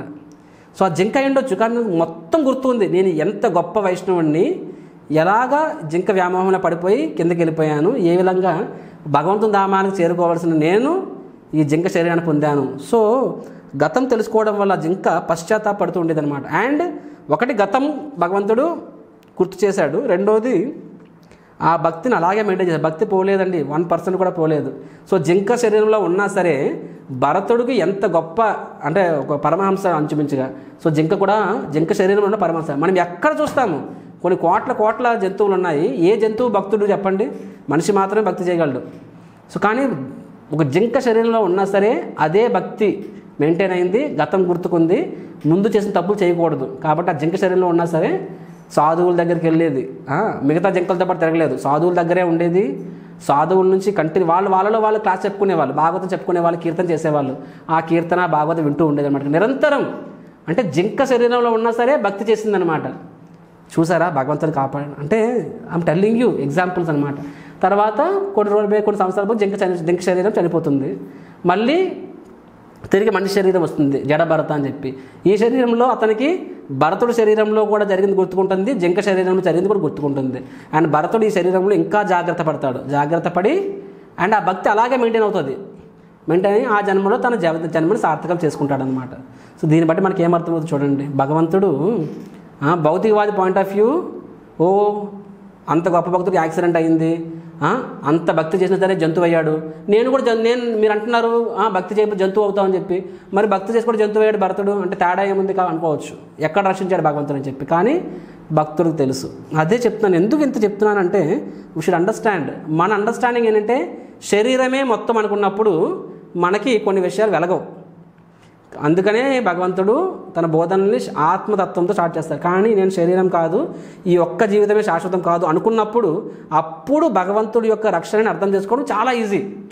అదర్వైజ్ మనం అనుకున్నట్లయితే సరే మీ ఇంట్లో ఎవరికైతే అవుతుంది, భగవంతుడు అనుకుంటావు, అతను బతుకుతాడు, వెంటనే భగవంతుడు కాపాడు అనుకుంటాం. ఈ విషయంలో కాపాడలేదు అనుకుంటాం. అరే 2 విషయంలో కాపాడాడు బాబు. నువ్వు ప్రార్థించావు కాబట్టి ఆ ప్రార్థన వృధా కాలేదు. అర్థం చేసుకోండి, ప్రార్థన అనేది ఎప్పుడూ వృధా కాదు. Remember this point. సో ఈ విధంగా భరతుడి విషయంలో మనం చూసుకోవచ్చు అనమాట. రైట్. సో ఈరోజు కూడా ఒక కాంగ్రిగేషన్ డివోటీను, మా టెంపుల్ డివోటీను, ఆయన దగ్గర వచ్చి లిటరల్గా ఏడుస్తారనమాట. ఏకంగానే మీకు అలా అయితే మీరు తట్టుకోలేకపోయిన రోజు మీరు జీవితాన్ని మొత్తం త్యాగం చేశారు అండ్ మీ తల్లిదండ్రులు ఎంత బాధపడతారని అనుకున్నాను. అరే ఇతను అంటే ఎంత ఎమోషనల్ నాకు ఎప్పుడు అనిపించలేదు. నేను అనుకుని నవ్వుతాను, అరే ఏముంది ప్రభుజీను, ఒక సాధువులుగా మనం బతికితే ఏంటి, మనము పోతే ఏంటి, ఎందుకంటే మనకు ఆ నమ్మకం ఉండాలి. నేను ఈ శరీరంలో ఉన్న కృష్ణుడు సేవ చేస్తాను, వేరే శరీరంలోకి వెళ్ళినా సరే ఖచ్చితంగా కృష్ణుడు నాకు ఇదే సేవనిస్తాడు అని చెప్పి. ఎందుకంటే కృష్ణుడు నన్ను కాపాడుతాను నమ్మకం సంపూర్ణంగా ఉంది. అది నాకు ఈ శరీరంలోనే భక్తి చేయాలనుకుంటే భగవంతుడు నాకు ఈ శరీరాన్ని కూడా కాపాడుతాడు. అదర్వైజ్ సమ్టైమ్స్ కొంతమంది వైష్ణవులు బతకకపోవచ్చు, బట్ 100% ఫెయిత్. నేను వేరే శరీరంలోకి వెళ్ళినా సరే ఖచ్చితంగా అక్కడ కూడా భగవంతుడు సేవ చేసుకునే అవకాశం నాకు కృష్ణుడు ఇస్తాడు. కాబట్టి we have nothing to worry, right. And so again ఈ రాజమండ్రి మాతాజీను, వరప్రద మాతాజీ ఆవిడ పేరు. సో ఆవిడతో మాట్లాడుతున్న ఆవిడకి ఒక మాట చెప్పాను నేను అప్పుడు, మాతాజీ దయచేసి డోంట్ థింక్ మీరు మీ హస్బెండ్ ఇప్పుడు లేరు, మీకు ఎవరు మిమ్మల్ని చూసుకుంటారు అనుకోవద్దండి. ఐ సెడ్ యాక్చువల్గా కృష్ణుడే యాక్చువల్ మన అందరికీ మన రక్షణ ఎవరు, కృష్ణుడే మన రక్షణ, ఇంకెవరో కాదు అనుకుంటాం. నా తండ్రి నన్ను చిన్నప్పుడు మన తల్లిదండ్రులు చూసుకుంటున్నారు, పెద్దగా వీళ్ళు చూసుకుంటున్నారు అని చెప్పి మన, కానీ యాక్చువల్గా కృష్ణుడే. ముందు కృష్ణుడు మీ హస్బెండ్ రూపంలో మీకు రక్షణ ఇచ్చాడు, ఇప్పుడు కృష్ణుడు వేరే రూపంలో ఇస్తాడు. మీ పిల్లల రూపంలో అవ్వచ్చు, మీ చుట్టాల రూపంలో అవ్వచ్చు, భక్తుల రూపంలో అవ్వచ్చు, మందిర అధ్యక్షుడి రూపంలో అవ్వచ్చు, వేరే ఎవరైనా అవ్వచ్చు, ఆరు మీకే శక్తిని ఇవ్వచ్చు. కాబట్టి ఇక్కడ డోంట్ థింక్ వీళ్ళ వల్ల నాకు ఇప్పుడు సరే వీళ్ళు నన్ను కాపాడుతున్నారు, వాళ్ళు నన్ను చూసుకుంటున్నారు, ఎవరూ కాదు, భగవంతుడే చూసుకుంటాడు. అండ్ భగవంతుడు ఎవరో ఒకరి ద్వారా మనకి ఆ సహాయాన్ని ఇస్తాడని చెప్పి నేను గేవ్ శ్లోక భాగవతంలో మొదటి స్కందము 11వ అధ్యాయము 7వ శ్లోకం అనమాట. భవాయ నస్త్వం భవ విశ్వభావన త్వమేవ మాత పతి పిత సుత అని చెప్పొస్తుంది అనమాట. త్వం సద్గురుంన పరమంచ దైవతం యస్యానువృత్య కృతినో బభూవిమ అని వస్తుంది అనమాట. సూపర్ శ్లోక. అంటే ద్వారకావాసులు కృష్ణుడు హస్తినాపురంలో ఉండిపోతాడు కొన్ని చాలాసేపు అనమాట. వాళ్ళు చూడకుండా ఒక సెకండ్ సేపు చూడకుండా ఉండలేరు భగవంతుడు. అలాంటిది కొన్ని నెలల సంవత్సరాలు పట్టి కృష్ణుడు దూరంగా ఉంటారనమాట. ఎప్పుడైతే కృష్ణుడు తిరిగి ద్వారకకు వస్తారో వాళ్ళు ఎంతో ఆనందాన్ని పొందుతారు. ఆ ఆనందంలో చాలా శ్లోకాలు చెప్తారు, భగవంతుడు కీర్తిస్తారు. అందులో ఒకటి ఈ శ్లోకం అనమాట. ఈ శ్లోకంలో ఏమంటారంటే భగవంత్ కృష్ణ మీరే త్వమేవ మాత, నువ్వే నా తల్లి, యాక్చువల్గా నువ్వే నా తండ్రివి, నువ్వే నా గురువు, నువ్వే నా పతి, నువ్వే నా పతివి, నువ్వే నా పోషించవు, నువ్వే నా పిత తండ్రివి కూడా, నువ్వే నా గురువువి, నువ్వే నా పరమ దైవం కూడా అని చెప్పి. అంటే ఈ లోకంలో మన అందరికీ మన హృదయంలో కొంత స్థానం తల్లిదండ్రులకు ఉంటుంది, కొంత స్థానం భార్యకు ఉంటుంది, కొంతసారి పిల్లలకు ఉంటుంది, కొంత స్థానం ఫ్రెండ్స్కి ఉంటుంది, గురువులకు ఉంటుంది, భగవంతునికి ఉంటుంది, మన హార్ట్. వీళ్ళు ఏమంటున్నారు, మా విషయంకి వచ్చేసరికి నువ్వే నా తల్లి, నువ్వే నా తండ్రి. ఎందుకంటే దేనో యాక్చువల్గా భగవంతుడి కృప వల్లనే వాళ్ళు తమ ధర్మాలు చేయగలరని చెప్పి. కాబట్టి their heart is fully occupied, వాళ్ళ హార్ట్ మొత్తం కృష్ణుడికే అనమాట చెప్పాను నేను. కాబట్టి ఆయన కృష్ణుడే, వాళ్ళు చెప్తారు కృష్ణుడు, ఎందుకంటే మీరే మిగతా వాళ్ళ ద్వారా అంటే తల్లి ద్వారా, తండ్రి ద్వారా, గురువు ద్వారా, హస్బెండ్ ద్వారా మీరే మమ్మల్ని పోషిస్తున్నారని చెప్పి వీళ్ళు ఇక్కడ అంటున్నారు. నేను ఇదే మాట ఇవిడికి చెప్పాను. దానికి ఆవిడ ఏమన్నదంటే, ఆవిడ అప్పుడు ఒక పని చెప్పింది, ప్రభు కొన్ని నెలల కిందటే మా తల్లిదండ్రులు చనిపోయారు, వాళ్ళు కూడా యాక్సిడెంట్లో చనిపోయారు, అది కూడా మందిరానికి వస్తున్నప్పుడు దారిలో చనిపోయారని చెప్పి. సో అప్పుడు బాధపడ్డాను, ఇప్పుడు మా హస్బెండ్ చనిపోయారని చెప్పి. అండ్ నేను యాక్చువల్గా మీరు ఈరోజు సాయంత్రం చెప్పారు, నేను మార్నింగ్ ఇదే మాట అనుకుంటున్నాను రోజీ అని. కృష్ణ తల్లిదండ్రులు తీసుకెళ్ళిపోయావు, వాళ్ళ స్థానాన్ని నువ్వే తీసేసుకున్నావు, ఇప్పుడు నా భర్తను తీసుకెళ్ళిపోయావు. అంటే ఇప్పుడు మన హృదయంలో కొంచెం తల్లిదండ్రులకు స్థానము, భర్తకు స్థానము, అంటే తల్లిదండ్రుల స్థానాన్ని నువ్వే తీసేసుకున్నావు, నా భర్త స్థానాన్ని కూడా నువ్వే తీసేసుకున్నావు, నా హృదయం మొత్తాన్ని నువ్వే ఆక్యుపై చేసేస్తావు కృష్ణ అని చెప్పి ఆవిడ అన్నదన్నమాట. చెప్తున్నాను, నాకు ఇప్పుడు భగవంతుడి నామం తప్ప వేరేది లేదు అని చెప్పి. ఎప్పుడైతే ఆవిడ మాట అన్నదో నేను అనుకున్నాను, యాక్చువల్గా నేను ఈవిడికి ఓదార్చడానికి, ఆవిడకి కొంచెము నమ్మకాన్ని, ధైర్యాన్ని కలిగించడానికి నేను ఫోన్ చేశాను. కానీ ఆవిడ యాక్చువల్గా నాకు ఇంకా ఎక్కువ నమ్మకాన్ని ఇస్తుందని చెప్పి. ఎందుకంటే నాకు నాకు ఐ టోల్డ్ హర్, యాక్చువల్గా మీరు నాకు ఇంకా నమ్మకాన్ని ఇస్తున్నారు. ఏ నమ్మకము? కృష్ణుడు ఖచ్చితంగా మనని యోగక్షేమాలు చూసుకుంటాడు అని చెప్పి. What is the proof? మీరే ప్రూఫ్. ఎందుకంటే ఏ ఇంట్లోనైనా సరే కొన్ని నెలల కిందనే తల్లిదండ్రులు చనిపోయారు, భర్త చనిపోయాడు, ఎవరైనా సరే ఎంత కొలాప్స్ అయిపోతారు. కానీ మీరు ఇంకొంచెం కృష్ణుడు చరణ పాదాలు పట్టుకుంటున్నారు అంటే మీ యొక్క భక్తి పెరుగుతుంది కానీ తగ్గట్లేదు. అంటే మీ భక్తిని కాపాడారు. కొలాప్స్ అయిపోవచ్చు, కానీ ఐ టోల్డ్ కృష్ణుడిని చెప్పాను, కృష్ణుడు కేవలం మీ హస్బెండ్ని మాత్రమే కాపాడట్లేదండి, అతని క్షేమం కాదు, మీ యోగ క్షేమాన్ని కూడా ఆల్రెడీ చూస్తున్నాడు. ప్రూఫ్ ఏంటి? మీరు ఇప్పుడు ఈ మాట అన్నారు చూసారు, నా హృదయం మొత్తం కృష్ణుడే ఇప్పుడు మొత్తం అతనే ఆక్యుపై చేస్తున్నాడని చెప్పి ఆ మాట అనడానికి ఎంతో నమ్మకం, ఎంతో ధైర్యం కావాలని చెప్పి. So I told Krishna the proof నా కళ్ళ ముందే కనిపిస్తుంది, మీరే సాక్ష్యమును, మీ యొక్క విశ్వాసాన్ని భగవంతుడు కాపాడుతున్నాడు. This is real protection. భౌతికంగా కూడా మిమ్మల్ని కాపాడుతాడు, కానీ దానికన్నా గొప్పది మిమ్మల్ని ఆధ్యాత్మికంగా కూడా కాపాడుతున్నాడు అని చెప్పి. సో ఐ సెడ్ అండ్ చివరిగా I coated the Shloka last conclude. భాగవతంలో ప్రహ్లాదుడు చెప్తారనమాట ఈ శ్లోకం ఏంటంటే, బాలస్య నేహ శరణౌ పితరౌ నరసింహ నాతస్య చాగదం ముదన్వతి మజ్జితో నౌ తప్తస్య తత్ప్రతివిధిర్యాహ్యాంజ శ్రేష్టాస్ తావద్విభూతనుభృతం త్వదుపేక్షితానాం. సో ఇక్కడ ఏమనొస్తుందంటే భాగవతంలోని ప్రహ్లాదుడు ఏమంటే, కృష్ణ యాక్చువల్గా బాలస్య నేహ శరణౌ పితరౌ నరసింహ, ఒక పిల్లవాడికి రక్షణ ఎవరు? తల్లిదండ్రులు. కానీ ఆ తల్లిదండ్రులు ఎప్పుడు పిల్లవాడిని రక్షించగలరు? ఎప్పుడైతే మీరు ఎప్పుడు రక్షణ ఆ పిల్లవాడిని కాపాడాలనుకుంటారో అప్పుడే ఆ తల్లిదండ్రులకి ఆ పిల్లవాడిని కాపాడే శక్తి వస్తుంది. దట్ మీన్స్ మీరే ఆ తల్లిదండ్రుల రూపంలో కాపాడుతున్నారు. యాక్చువల్గా తల్లిదండ్రులు కాపాడట్లేదు, మీరే కాపాడుతున్నారు, తల్లిదండ్రుల ద్వారా కాపాడుతున్నారు. ఎందుకంటే మీరు త్వద్ ఉపేక్షితానం అంటే విడిచిపెట్టడం. మీరు విడిచిపెట్టేస్తే తల్లిదండ్రులు పక్కనే ఉన్నా సరే పిల్లవాడిని కాపాడలేరు. అవునా కాదా? ఎంతమంది తల్లిదండ్రులు ఎదురుగా పిల్లలు చనిపోవట్లేదు? కాబట్టి తల్లిదండ్రులు పిల్లల్ని కాపాడుతారు, కానీ ఎలాగా? భగవంతుడు కాపాడితేనే. భగవంతుడు కాపాడాలనుకున్నప్పుడు అది తల్లిదండ్రుల శక్తి వస్తుంది పిల్లల్ని కాపాడడానికి. సిమిలర్గా నార్తస్య చగద ముదన్వతి మజ్జితోనవు. సో ఒక పొడవలో అంటే ఒక సముద్రంలో మునిగిపోతున్న వాడికి ఎవరు గుర్తుకొస్తారు? సినిమా హీరోని గుర్తుకొస్తుందా? డబ్బులు గుర్తుకొస్తాయా? లేకపోతే ఇంకేం గుర్తుకొస్తుందా? అతను అరుస్తూ ఉంటాడు అనమాట. ఏమని అరుస్తుంటాడు? ఎక్కడ పొడవ ఉంది, కాపాడండి కాపాడండి అంటే దేనికోసం చూస్తున్నాడు? పొడవ లేకపోతే నౌక వస్తుందేమో కాపాడుతుందని చెప్పి. కాబట్టి ఒక నౌక అనేది మునిగిపోతున్న వాడిని ఇన్ జనరల్ కాపాడుతుంది. కానీ ప్రహ్లాదుడు ఏమంటున్నారు చూడండి, ఎంత నమ్మకం ప్రహ్లాదుడికి. ఏమంటున్నారంటే, యాక్చువల్గా ఒక నౌక ఒక మనిషి మునిగిపోతున్న వాడిని కాపాడలేడు.